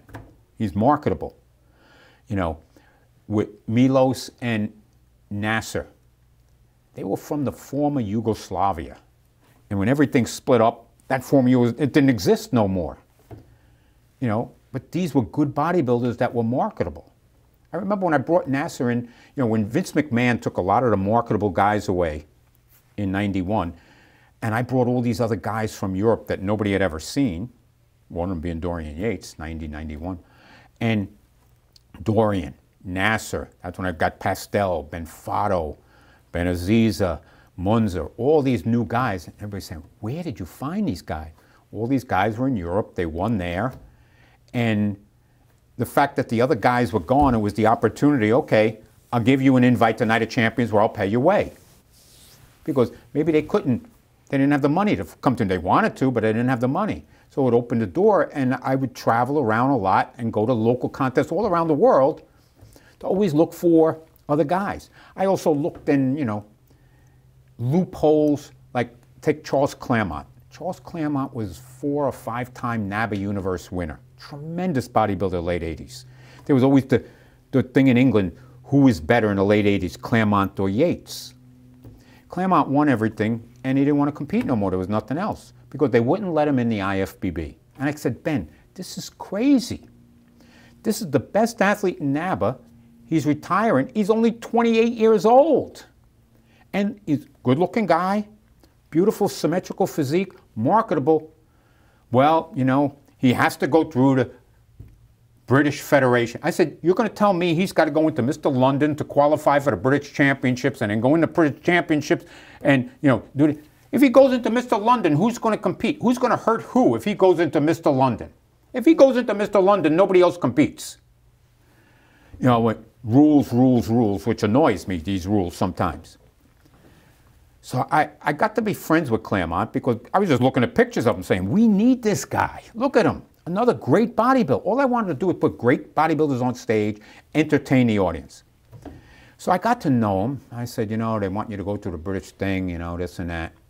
He goes, you know, I'm under a Barbados passport. Oh, really? I said, according to IFBB rules, you represent the country of the which passport you're under, and the head of that federation can recommend you for pro status. Without ever winning a contest, they could take a nobody and recommend them for pro status. So I got in touch with the head of the Barbados Federation. I said, you know, Charlie Claremont, this and that. And he goes to me, Wayne, I'll send you a letter of recommendation. I just want one thing. You know when you do the score sheet, put down Charles Claremont, Barbados, not Charles Claremont, England. I said, done. So he gets a pro card, the head of the English Federation at the time, Julian Feinstein, friend of mine. Oh, he's pissed. Ben's pissed. I said, let me read you the rules, Ben. Ba, ba, ba, ba, ba. Here's the letter. Can't say nothing. I said, you know what? And when your brother sees him, he'll be out in California, he'll fly him out to California, take his picture, put him in the magazine because he's marketable, and it sells tickets and it sells magazines, which is what happened. You know, sometimes, you know, the rules, if you're going to bend the rules, you've got to bend it for the betterment of the federation, not for an individual, you know, promoter of money or this or that. You know, all these guys don't know. As I built that European tour over the years, 11 times the promoter flopped. Couldn't pay his bills. I paid the prize money. And of course, Ben Weider, well, you pay me my half of the sanction fee. He wouldn't even let me off do it. I said he lost money. He didn't care. I had to pay him that half. I paid. Okay? My company. That's why. I'm running the Olympia. I got to sell VIP seats. That last Olympia, I had 660 VIP seats sold going in, every seat. At $650, you can multiply it out. Times how much per ticket? $650. $650 at 600 tickets. 660 tickets. But it gets even better. In that last Olympia in 2003 that I ran, I go back to my room after the judging. Now, there was a lot of things going on in that show. And my room is the sweetest packed. I would have Dinah Anderson, a former female bodybuilder, and her husband in the other room because she was a legal secretary. And Carlo was there from Italy because he was the computer guy and other people. And I can't even get in my room. I said, what's going on here? They go, Wayne, it's sold out, and they want tickets. And guys are going to me, Wayne, please, please, please. I said, let me see what I can do. The other guy that was there was Giorgio Tsoukalos, the star of Ancient Aliens. Giorgio's like my other son. I met him in Europe when he was 16. He wanted to be a promoter. He did promote for me for 5 years, and he was up there too. He'd always help me at shows. So I call the box office. I go, Kim, I'm looking at the schematic. Can we fit in 2 other rows of folding chairs in the back on both sides of the center section? She goes, Wayne, for you, because I take the girls from the box office out every time I go on a production meeting. I go on a Friday because they'd never go back to work. I'd take them to the Mexican restaurant. We'd all get drunk. They call the fire marshal. They call the head of Mandalay Bay and everything. They go, Wayne, they'll do it. They'll add 2 rows of 16 on each side. That's 64 seats. But the fire marshal wants his 2 sons to be able to go backstage, and some of the executives want their sons. I said, have all the sons come. They'll hang with me backstage the whole show. They go, done. So I go to the people in my room. I said, they're printing up tickets now. I said, Georgia, go down to Kim and get the tickets. You're going to get the finals. You'll get the banquet. And you'll get the seminar tomorrow. I'm not going to charge you $650. I got to charge you $600. And it's got to be cash. You got time. When Giorgio comes back, you get in a line, you give me the cash. Sold in no time. They wanted to see a show. They know it was going to be a good show. They know it was going to be entertaining. We ran that show. We had a script on the night show, both that and Night of Champions, minute by minute. We knew exactly everything. We'd collect the music on the Wednesday night at the meeting. We knew the order of the competitors. So let's say a guy had a music 8-9 minutes. I go, hey, you got 8-9 minutes on. Oh, I'm only going to do the first 2 minutes and 45 seconds. Okay, we did it. Put it on there. Put it on a mini disc. Cleaned it so that acoustically it was perfect. On a mini disc in that order. We just pushed the number. Song number 1, push it, comes right out. So if he wanted it as he enters the stage or in position, we had it. We had it all there. Everybody's on headphones. The sound guy, the lighting guys, Charlie calling the show, me backstage, other backstage people. It was run like a regular Broadway play. The stagehands would say to us, we can't believe you do so much here for a one-night show. What kind of money are you making at this time? At the Olympia, I could tell you the money on the Olympia. And, you know, I'd fight with the Weeders on the Olympia because they always wanted more and more. That last Olympia, our expenses were $1.65 million. And we gave away $400,000, $410,000 and the Cadillac Escalade. And we took in about 2.26, almost 2.3. Okay, so we made close to $600,000, okay, on the show. But when you look at it percentage-wise, we were making like 27% of the gross. A normal business, if you do 10%, you're doing great. Normal is 8%. We were doing 27, 28%. Is that what the athletes were upset about, the fact that they could have gotten more cash out of it, or no? I was raising the prize money every year. You don't know what the attendance is going to be. I raised it every year, and then every year they're adding in. You got to remember, that was just the men. I had women's bodybuilding, I had fitness bodybuilding, and by 2003 I had figure. One of the problems that they have now is you got so many divisions. Last year they gave away about $1.45 million in total prize money. Okay, $800,000 to the men, total prize money. You got Dwayne Johnson with Athleticon saying on the bodybuilding part, they're hinting that they're going to top the Olympia. Well, you're going to have to go more than 1.5 then. Because the Olympia, if they do all the things, they're going to add wellness in another division, they're going to go over 1.5. It's not just Mr. anymore. You know, it's all over the place. I look at what they're doing with Athleticon, and you got to remember, the Olympia, the focal point was Mr. Olympia bodybuilding. Everything was bodybuilding. We'd start on Wednesday night. They laughed at me saying, what are you going to do on Wednesday night? Muscle movie night? I said, yeah, it's going to get the fans in earlier, get them in the mood. It's for free. The hotel's giving me the room for free. I got to pay $150 for the thing to project it on the screen. But with every movie each year, I'm going to bring in somebody. So, of course, the first year is Pumping Iron. Everybody's seen it.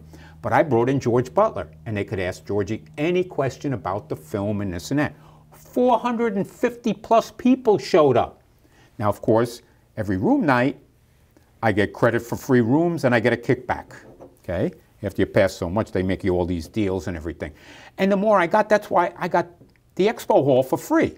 I got 168,000 square feet at Bayside B for free because I booked so many rooms. I had so many room nights in the place, okay? The guys liked me so much, the union guys, they'd say to me, Wayne, nobody's in here. When do you want to come in and set up? And I go, well, setup days back then were $25,000 a day plus union. Where are you going with this? What's I'm just saying, because where I'm going is, where's the money is, why we made so much profit, because I made deals with people. Right, so let me ask you a question. In 03, your last one you did, how much did first place make? $400,000. You had to make 100 or 125 plus the car. So I'm winning 100 grand plus the car, the Escalade. Yeah. So first place is winning somewhere around $200,000, 150, because the car's 50 grand, let's just say. It was fully loaded, extended Cadillac Escalade. That's about 60 grand. 60 grand, yeah. Okay, so I'm winning about between 160 to 180, depending on if it's 120 or 100. And now it's up to $400,000. Yeah. From 03 to now $400,000. Growth, okay, say 120, it's 3x. Okay, I mean it's gone relatively high. So let me ask you this: Do you know? You go into Dana got heat because Dana wasn't paying the fighters well. Okay, that's what Dana White was getting heat for. You got in mob world, Paul Castellano got heat because he wasn't sharing the profits that the family was making. So eventually they took him out, kind of like they took you out. Okay, eventually. They took me out. I quit. I you quit, and I get it. But also at the same time, you don't have a lot of allies with these competitors, because when I look from the outside, when you're like the ideal promoter to do this kind of stuff. But let me get to my question. Here's my question for you. This is where I'm going with this. But eventually, what a Mayweather did, Mayweather said, I want to take counts on how many pay-per-views we sell. So what about if we change a portion of the payout? Because, a lot of the camp, there's two camps. There's one camp that's saying, this last Mr. Olympia, biggest ticket sale ever, more than, it's the greatest they've ever had. If you look at the pictures, it was so that you couldn't fit a single person in here. It was unbelievable, right? Now, you weren't there. So if you don't want to critique. But the upper deck was not even opened. Okay. I'm just telling you what this. Hey. So now watch this. The other side. So what if, you got an opportunity to say, guys, first place is 400 grand. Okay. What else? And here's the thing. If you help us sell XYZ amount of tickets, on top of that, I'm going to put another $300,000 into the pool with the same mathematical formula. So maybe Top's going to get 60,000. And that's going to, if you sell this many tickets, another 600,000. If you get this much, another $900,000. Now I'm going to place with this. So the athletes are not going to be saying, well, There's one thing you're not taking into account. What's that? 2/3 of the profits went to the weeders. At that time? Yep. How about today? I don't know what their deal is now. Right. So at that time, wait, out of the $600,000, 2/3 went to the weeders, so $400,000 went to them, $200 was kept by you. Is this public? Everybody knows this? I never hit it. Oh, okay. So wow, 2/3 went to weeders. No shit. Okay. See, that's when Sean talks, you don't know that. Well, now, here's the other thing. You got to remember, I was the one to keep Miss Olympia alive. That's why we created the Olympia weekend. Because if Miss Olympia was on its own, it was going to die. First of all, I'm giving you a compliment. I think you're a crazy promoter. What I'm trying to tell you is you're a ridiculous promoter. Yeah. I mean, you can't even hold yourself with all these stories and the way you're telling details. You're telling the details of... I got crazy mind. I know, but that's a part of being a promoter. You have to know that You stuff. can't teach this. You can't teach somebody how to do this. You either got it or you don't have it. So you could have been a politician, been a campaign manager for somebody. You would have done a great job just to going in that route. So it's okay. So what do you think right now with the future of Mr. Olympia? Do you think Athleticon is bringing, because sometimes the political answer is, oh, we always knew Athleticon was going to happen. We support The Rock. This is great. This is just going to bring more attention to Mr. Olympia. This is a very good thing. Behind closed doors, we've been talking to each other. This is exactly what we want him to do. Then there's another camp that says, hell no, The Rock and Danny, they want to take the entire attention away, and they want to kind of get the Athleticon to become bigger. What do you know with some of the conversations you're having? Okay, let's look at this. Before the sale, do you really think that Robin Chang wanted to help the Olympia? David Pecker fired him. I don't think Robin, now I didn't speak to him. I'm just looking from the outside. Would he really want to help David Pecker? I don't think so. Okay? So now that it's gone to Jake Wood, I don't know what that dynamic is. I mean, Athleticon, if you read what they're trying to do there, this is beyond anything. And got to remember, Athleticon is not a bodybuilding show. It's not, yeah. It's a fitness thing. Bodybuilding's one part of it. Sure. And, the fact, I mean, what are they paying? And even though Dwayne Johnson has connections in the Hollywood industry, where he says he's going to have top music acts and top comedians at that party Saturday. I read about Athleticon and I said, wow, I want to buy a ticket and go. How do you fight that? How do you compete against that? I said, I want to buy a ticket and go. It sounds great. They're going to have meditation, yoga. They're going to have everything there. Now, his budget, I would estimate, he's using all of the World Congress Center. It's 850,000 square feet. And he's using the outside area, I've read, to do the party, that Saturday night thing. That got to have a ton of security there, because if you're going to have alcohol and everybody partying, it's like a club or whatever, you know how that goes. But his budget's got to be somewhere between $7 and $10 million. Okay. That's heavy duty. We know where the Olympia budget is. The Arnold budget's probably $3.5 to $4, say, in there with everything. This is This is big time. Is this a threat, though? Well, I mean, it depends on if the promoters are working together. I mean, I always had a relationship with Jim Lorimer, and I would never push the Olympia until the Arnold was over, and vice versa. Respect. Yeah, respect. Right. And we were friends, respect. Yeah, but and, you're and Team Arnold. You guys have and a relationship. Would, you know, they would hire me to coordinate the bodybuilding part of their event. So we were all together. I don't see any big things from Athleticon yet, so maybe they got the same respect there, you know. And we don't see anything big from the Olympia yet. You know, of course, the sale was going on. I don't know what Jake Wood's objective is. If he just doesn't care about making money, he could make the most spectacular event ever. Okay? I don't know. You know, if he wants to make money, well, he's got to make a lot of changes. You know, hey, Jake, you want to make money? Give me a call. I'll give you advice how to make money on that event. You know, but, you know. Was that a plug? Let me ask you. Let me ask you a question. Let me ask you a question. Are you indirectly wanting to go back and promote Mr. Olympia? No. Would you like to? No, if it was... It sounds like it. No, I like promoting. If Jake called you and says, listen, I want you to come and consider promoting Mr. Olympia, would you do it? I talked to him. Okay, so you would want to do it. If the money was right, I'm doing it for money. It feels like there's an itch there. It feels like I just like, you know, I like to create. I like to, it's like, I'll give you an example. When I was a little boy, you know, I used to like my electric trains. But I do all these elaborate setups, but after it was built and they went around in circles, once I was bored. What I found with contests, I'd come up with a concept. We're going to do this. The ads are going to be this, going to be that. And you build to that day. And once you get to that day, it's over. Yeah, you relax, you do this, but then you start all over again. It's like a movie. I know why people like movies. I could have, you know, my brain could have went for that. You do a movie, you put all this effort in, you do this, you do that, and then you move on to another project. I was thinking of leaving bodybuilding. I was getting bored numerous times. It was becoming the same thing over. And I was going to quit after 98. Couple of things. One, I was getting bored. And two, that's when I got the prostate cancer. And who knows what was going on. And then the opportunity came to move it to Vegas. Vegas excited me. Okay, Vegas, fun, this and that.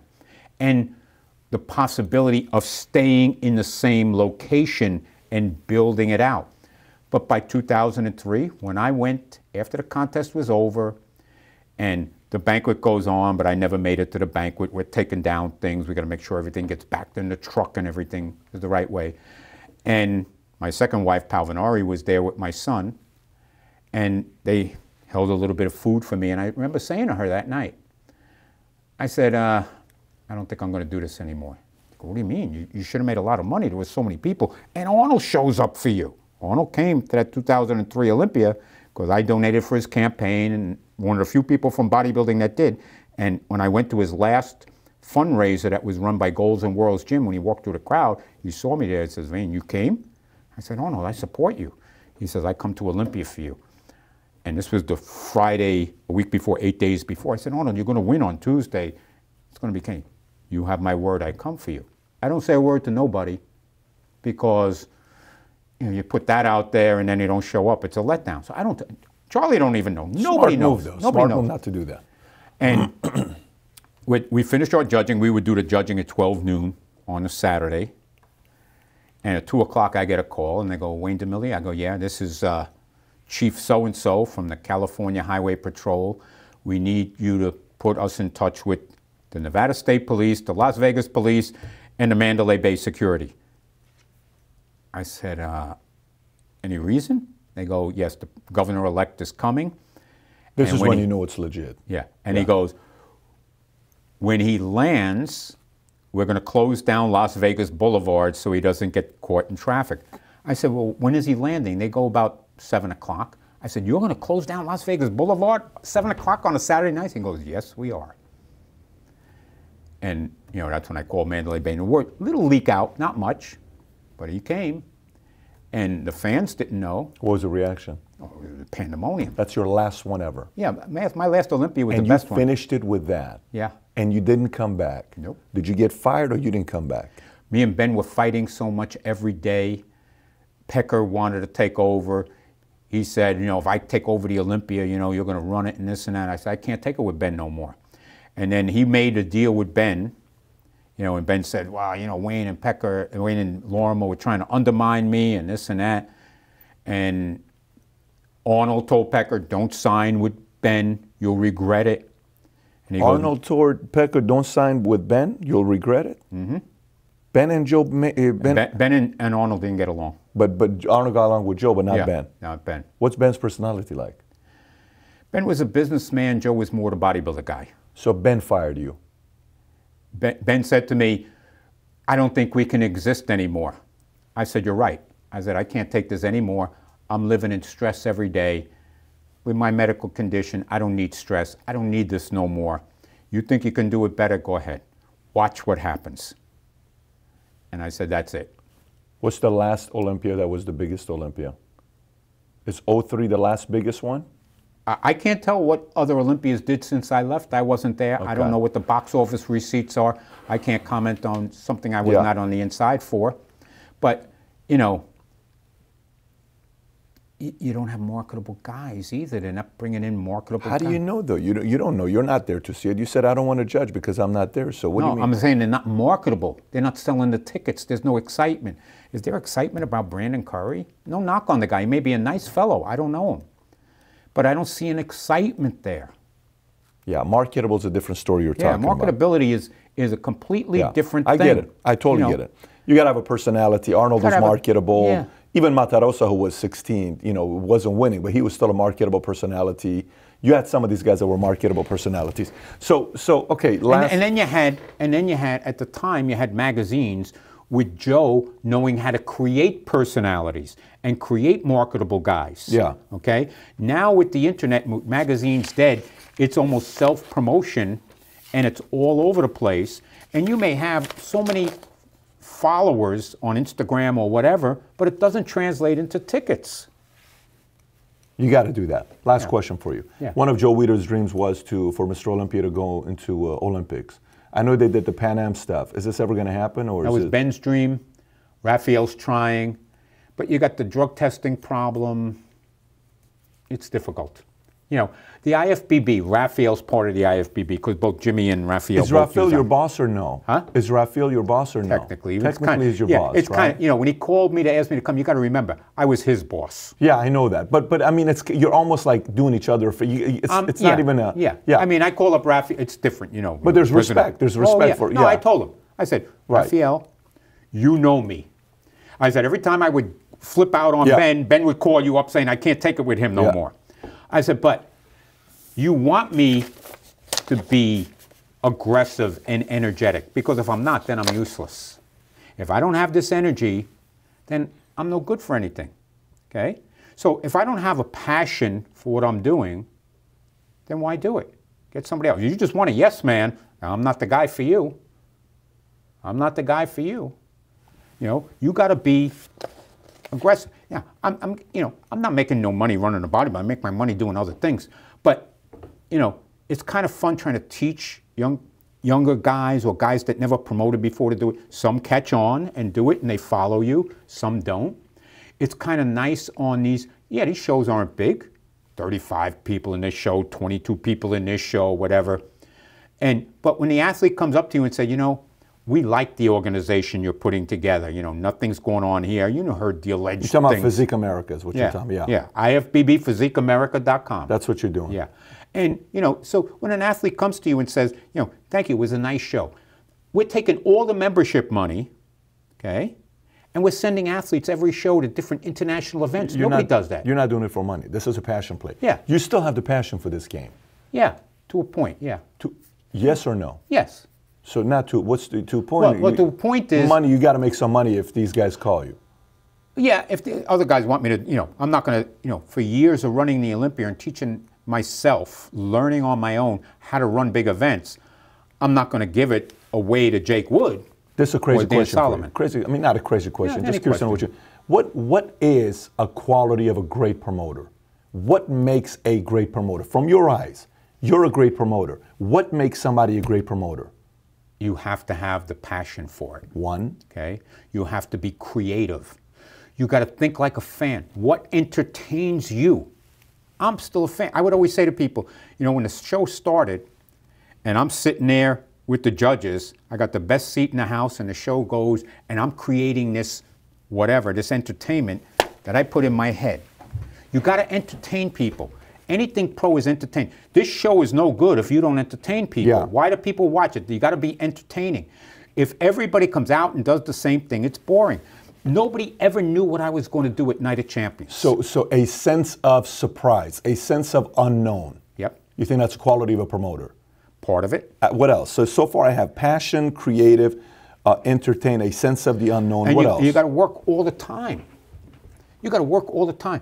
I say to promoters, you're promoting a show, every day you got to get something accomplished. When I would run the Olympia, I would give myself goals. I would play games with myself. I would say, okay, this week I'm going to raise $20,000 in vendors and sponsors. And let's say I sign a company for $25,000 on Tuesday. I don't take the rest of the week off.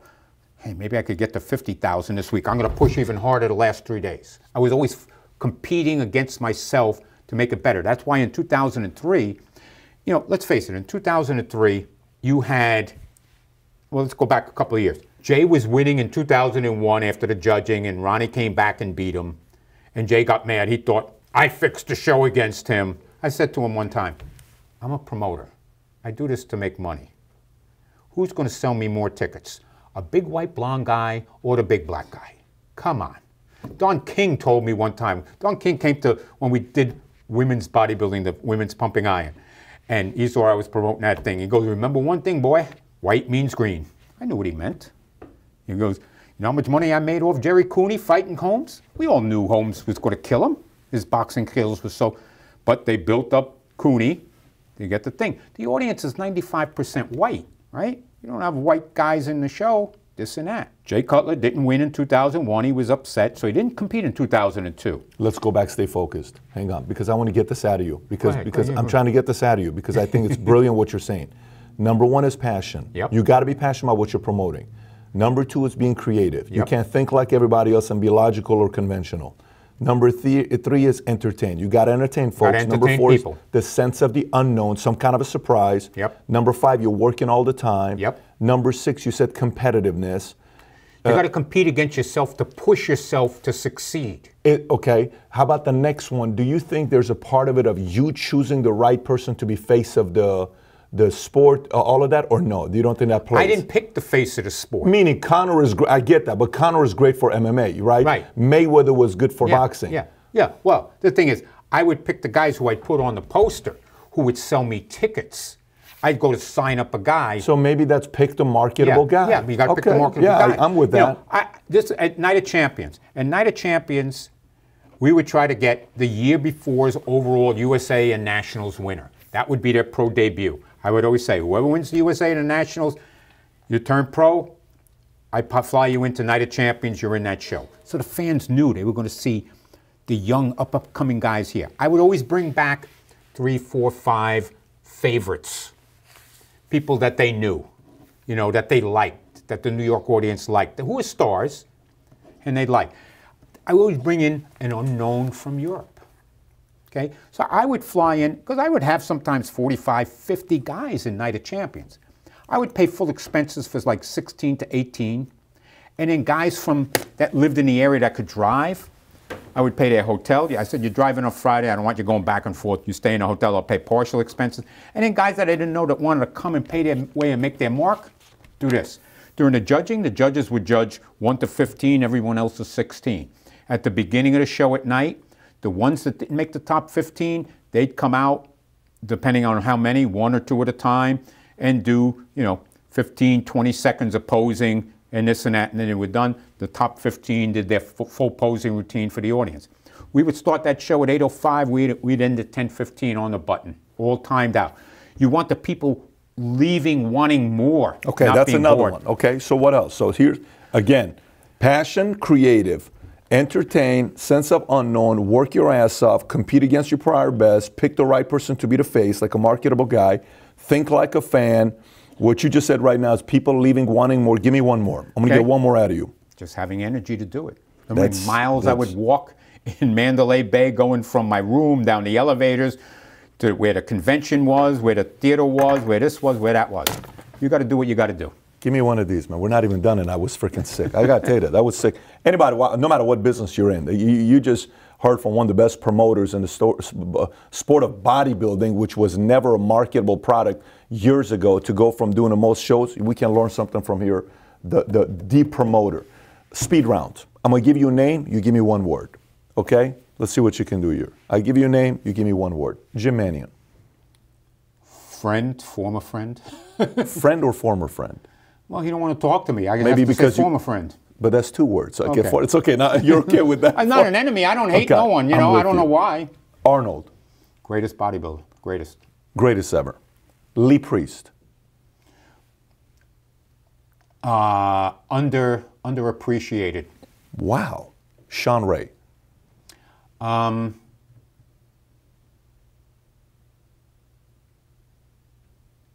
word for Sean Ray. Unhappy. He, you know, not one word, but, you know, there were years, you know, I like Dorian. Dorian's a great guy. 91, he pushed Haney. 92, he won. He was like 220-something pounds. 93, he was tremendous, that picture. But when he started tearing things, I didn't agree with the judges that he should have won, you know. Just my opinion. I thought those years, could Flex have won? Could Sean have won? Could Kevin have won? Yeah, I could have seen that, you know, but I wasn't a judge. And I don't tell the judges who to vote for. I tell them how to judge, meaning apply the rules, but I don't tell them who to judge, who to vote for. Yeah, Sean, I mean, when you look at Sean's physique, there's no weaknesses. You know, what's Sean's weakness? He wasn't quite as tall as the other fellows. He probably could have worn his trunks a little bit higher so we didn't see him as long-waisted. You know, you create an optical illusion. You look at the guys back in Arnold's time, how much bigger the trunks were. Now they're basically wearing bikinis. If your trunks are higher, you don't seem as long-waisted, where they say, oh, this guy high lats. Well, if his trunks were, you know, an inch below his belly button instead of 6 inches, it's all an optical illusion. And that's why I think Sean was unhappy. You know, people would say to me, why do you let him speak? Why do you let him knock you? Why do you let him say things at the press conference? And I would always say, Sean may say 100 things. 99 may be idiotic or annoy me, but he may say one thing that's good. And that's what you have to do when you're in charge. And that's something that nobody sees. And let's look at another thing. No matter who the president is, half the people hate him. Okay? If you're in charge and you let people have freedom to speak and speak their minds and write anything they want and say anything they want, publicly, privately, you're going to get knocked. Once you come out from the crowd and you're up here, you're a target. Mm-hmm. If you don't want to be a target, then don't do it. You know, I understood that from the beginning, and it was like, I understood that other phrase, publicity good or bad, as long as they spell my name right, as long as you put about the things. You mention the contest, you mention this, you mention that. What is my job? Not to pat myself on the back. My job is to promote good contests. If I continue to promote good contests and make money, I continue to promote contests and build a sport. If I had lost money and gone away, what would have happened to pro bodybuilding? If I didn't take that risk and use my own money? Yeah. People criticize you, I'm sure. All the time. Yeah. Do you care? No. You enjoy what you're doing. Actually, I learned a lot. I got to tell you, I learned a lot because the way I look at it is my heavy-duty critics who are competitors, they're the best consultants I'll have because they identify my weakness more than my peers ever will. And that's how you get better. It's the best consultants. Yeah. Cheapest consultants because you don't pay for it. They just criticize you. Yeah, it's like, you know, I would get criticized at those things, guys that were into women's bodybuilding. Why don't the women get paid as much as the men? They don't bring in the money. I would say to people during those press conferences, you want to run Miss Olympia? You think it's so profitable? I'll talk to Ben. We'll give it to you with no sanction fee. You could run it. See what happens. I put it together to keep it. The men are supporting the women. That's why we did it. That's the longest 2 words I've seen in my life, by the way. So it's okay. It's okay. It's okay. David Pecker.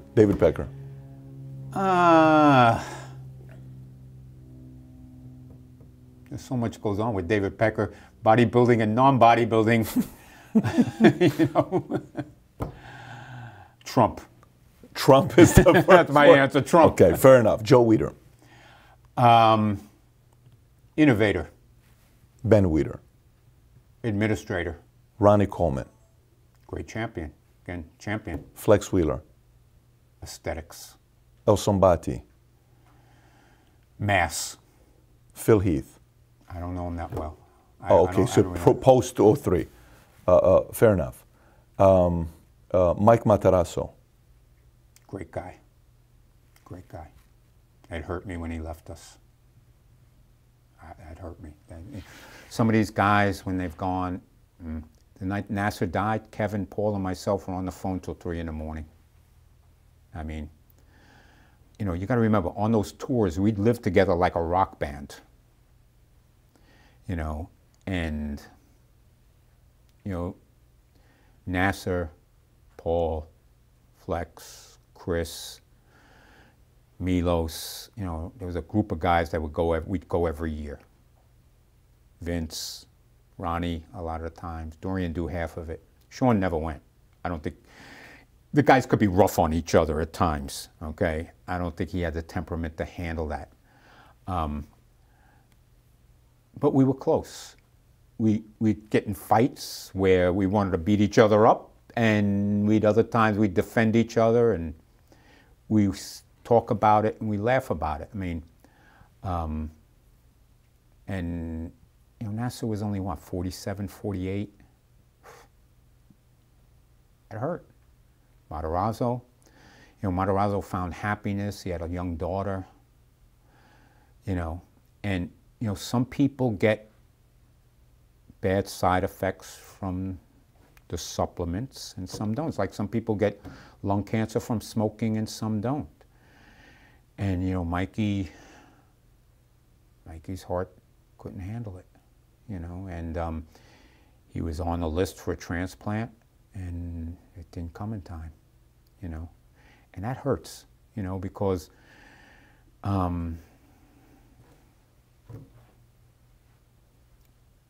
it was more than just with some of these guys,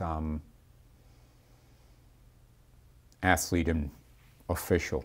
You became friends in a certain way. I knew Mikey's mom and dad, his dad was in a wheelchair whenever he'd compete Night of Champions.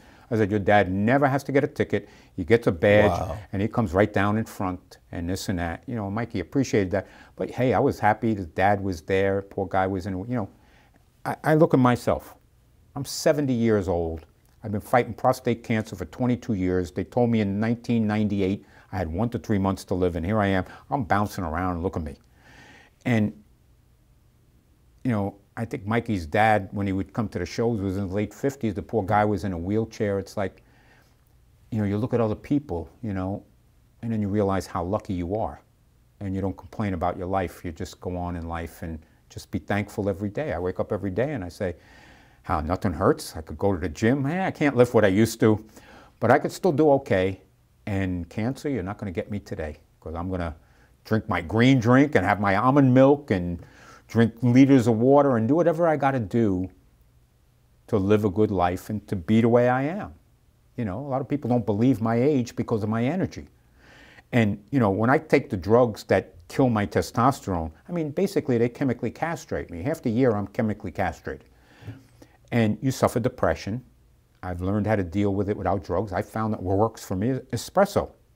Being Italian, you know, the caffeine kicks in a little bit of serotonin, and I'm fine.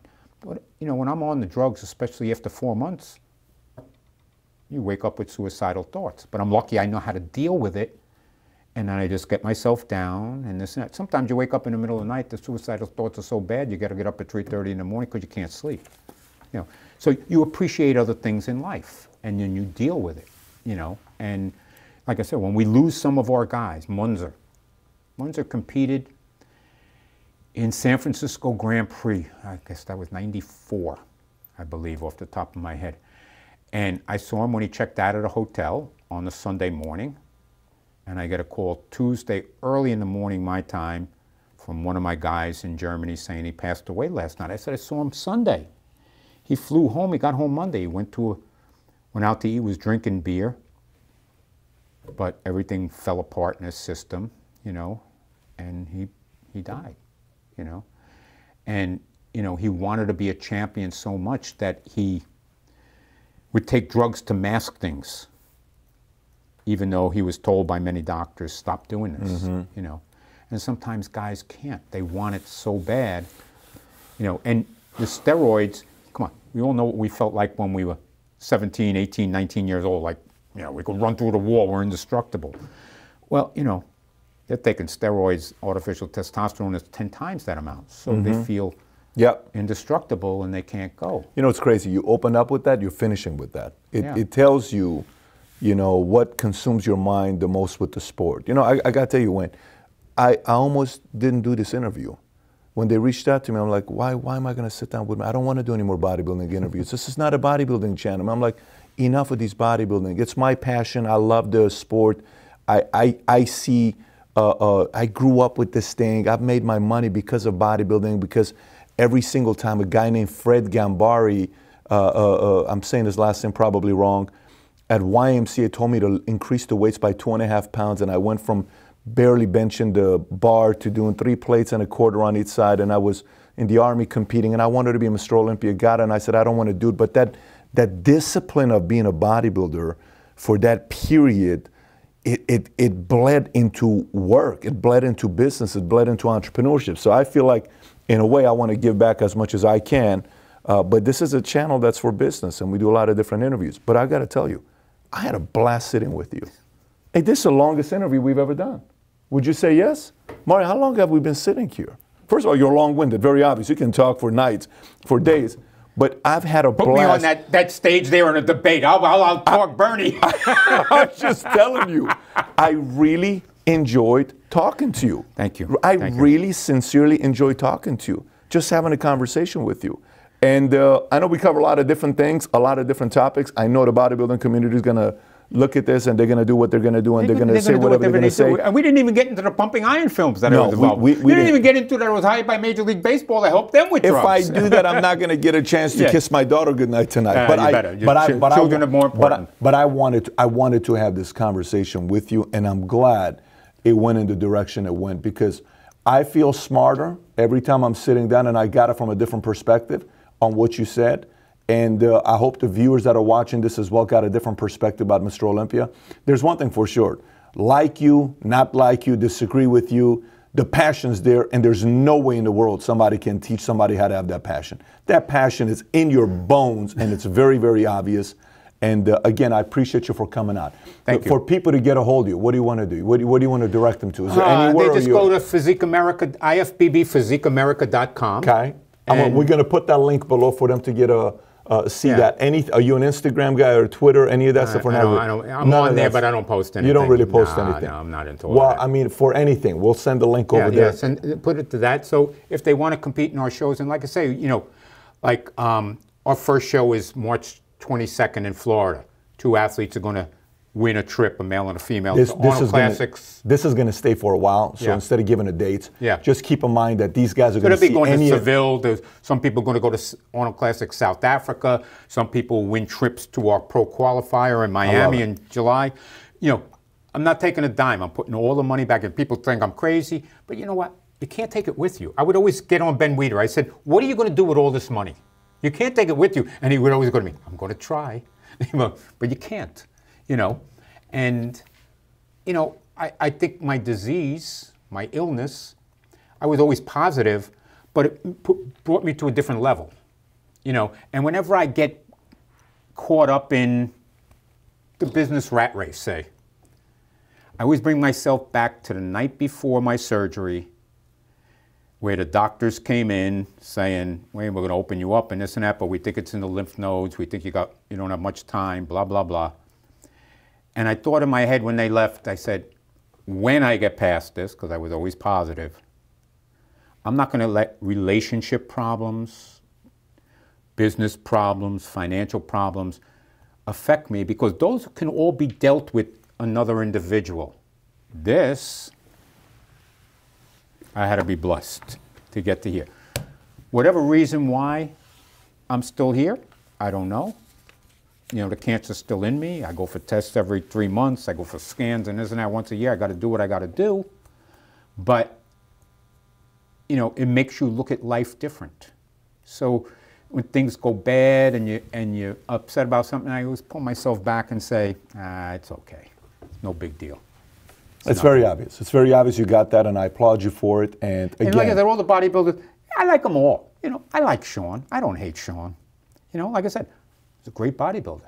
You know, he's got, you know, his perspective. You're gonna hear from them. You're gonna hear from what they're saying from this one anyway. Oh, so. yeah. You know, hey, they can say what they want. You know, basically, some people say, Wayne, you created pro bodybuilding because it really didn't exist before you came along and you did all these shows and la la la. You know what I think we need to do? You know, and it's like, yeah, I did it. I enjoyed doing it. I mean, my favorite day of the year was Night of Champions Day. That was, you know, that was my baby, mine and Charlie's Very baby. obvious. And, you know, that show, the Olympiad was big. You had to deal with so much and this and that. And it was big. It was satisfying, but it was big. But Night of Champions was that morning. I could never sleep the night before. I wouldn't stay at the hotel. I'd sleep home because it was so close.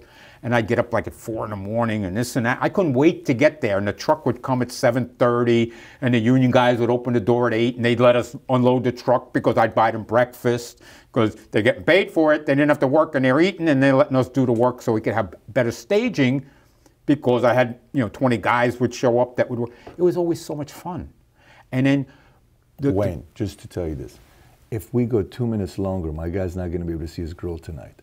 Okay? He's got to go see his girl tonight. How old is your girl? He's got a lot of them because he's a Tinder expert. He's a complete, I don't know if you're familiar with the app Tinder. I could tell you that. He ain't my league if I show you what I got. If you're a Tinder expert like he is, he's always set up. Well, I'll do with that. But Wayne. I'll come back anytime you want. Yeah, I mean, I'm telling you, I'm telling you, I really enjoyed this conversation. There was a lot of depth in this. Appreciate you for coming out, man. Thank you. Really. Wayne can tell stories. So, I mean, if I would have let him, we would have gone for another 2-3 hours, but we all had places to go to. But it was still amazing to hear the stories and his passion for the love of bodybuilding and promoting that one part about the 10 things I was able to get out of him on what makes a great promoter. You see a lot of similarities between that world, Dana White, you know, Don King, different styles, but still a lot to learn from there. But if you enjoyed this interview and you're into the bodybuilding world and you made it all the way to the end, I'm assuming you love bodybuilding. There's 2 other ones I want you to watch. One of them is Sean Ray, which led to us wanting to do this. So if you've not watched this one, click over here to watch Sean Ray's interview. If you watch that, there's another one I want you to watch by Dorian Yates, which is absolutely interesting as well. Click on either one of them. If you've not subscribed to the channel, please do so. Thanks for watching, everybody. Take care. Bye-bye.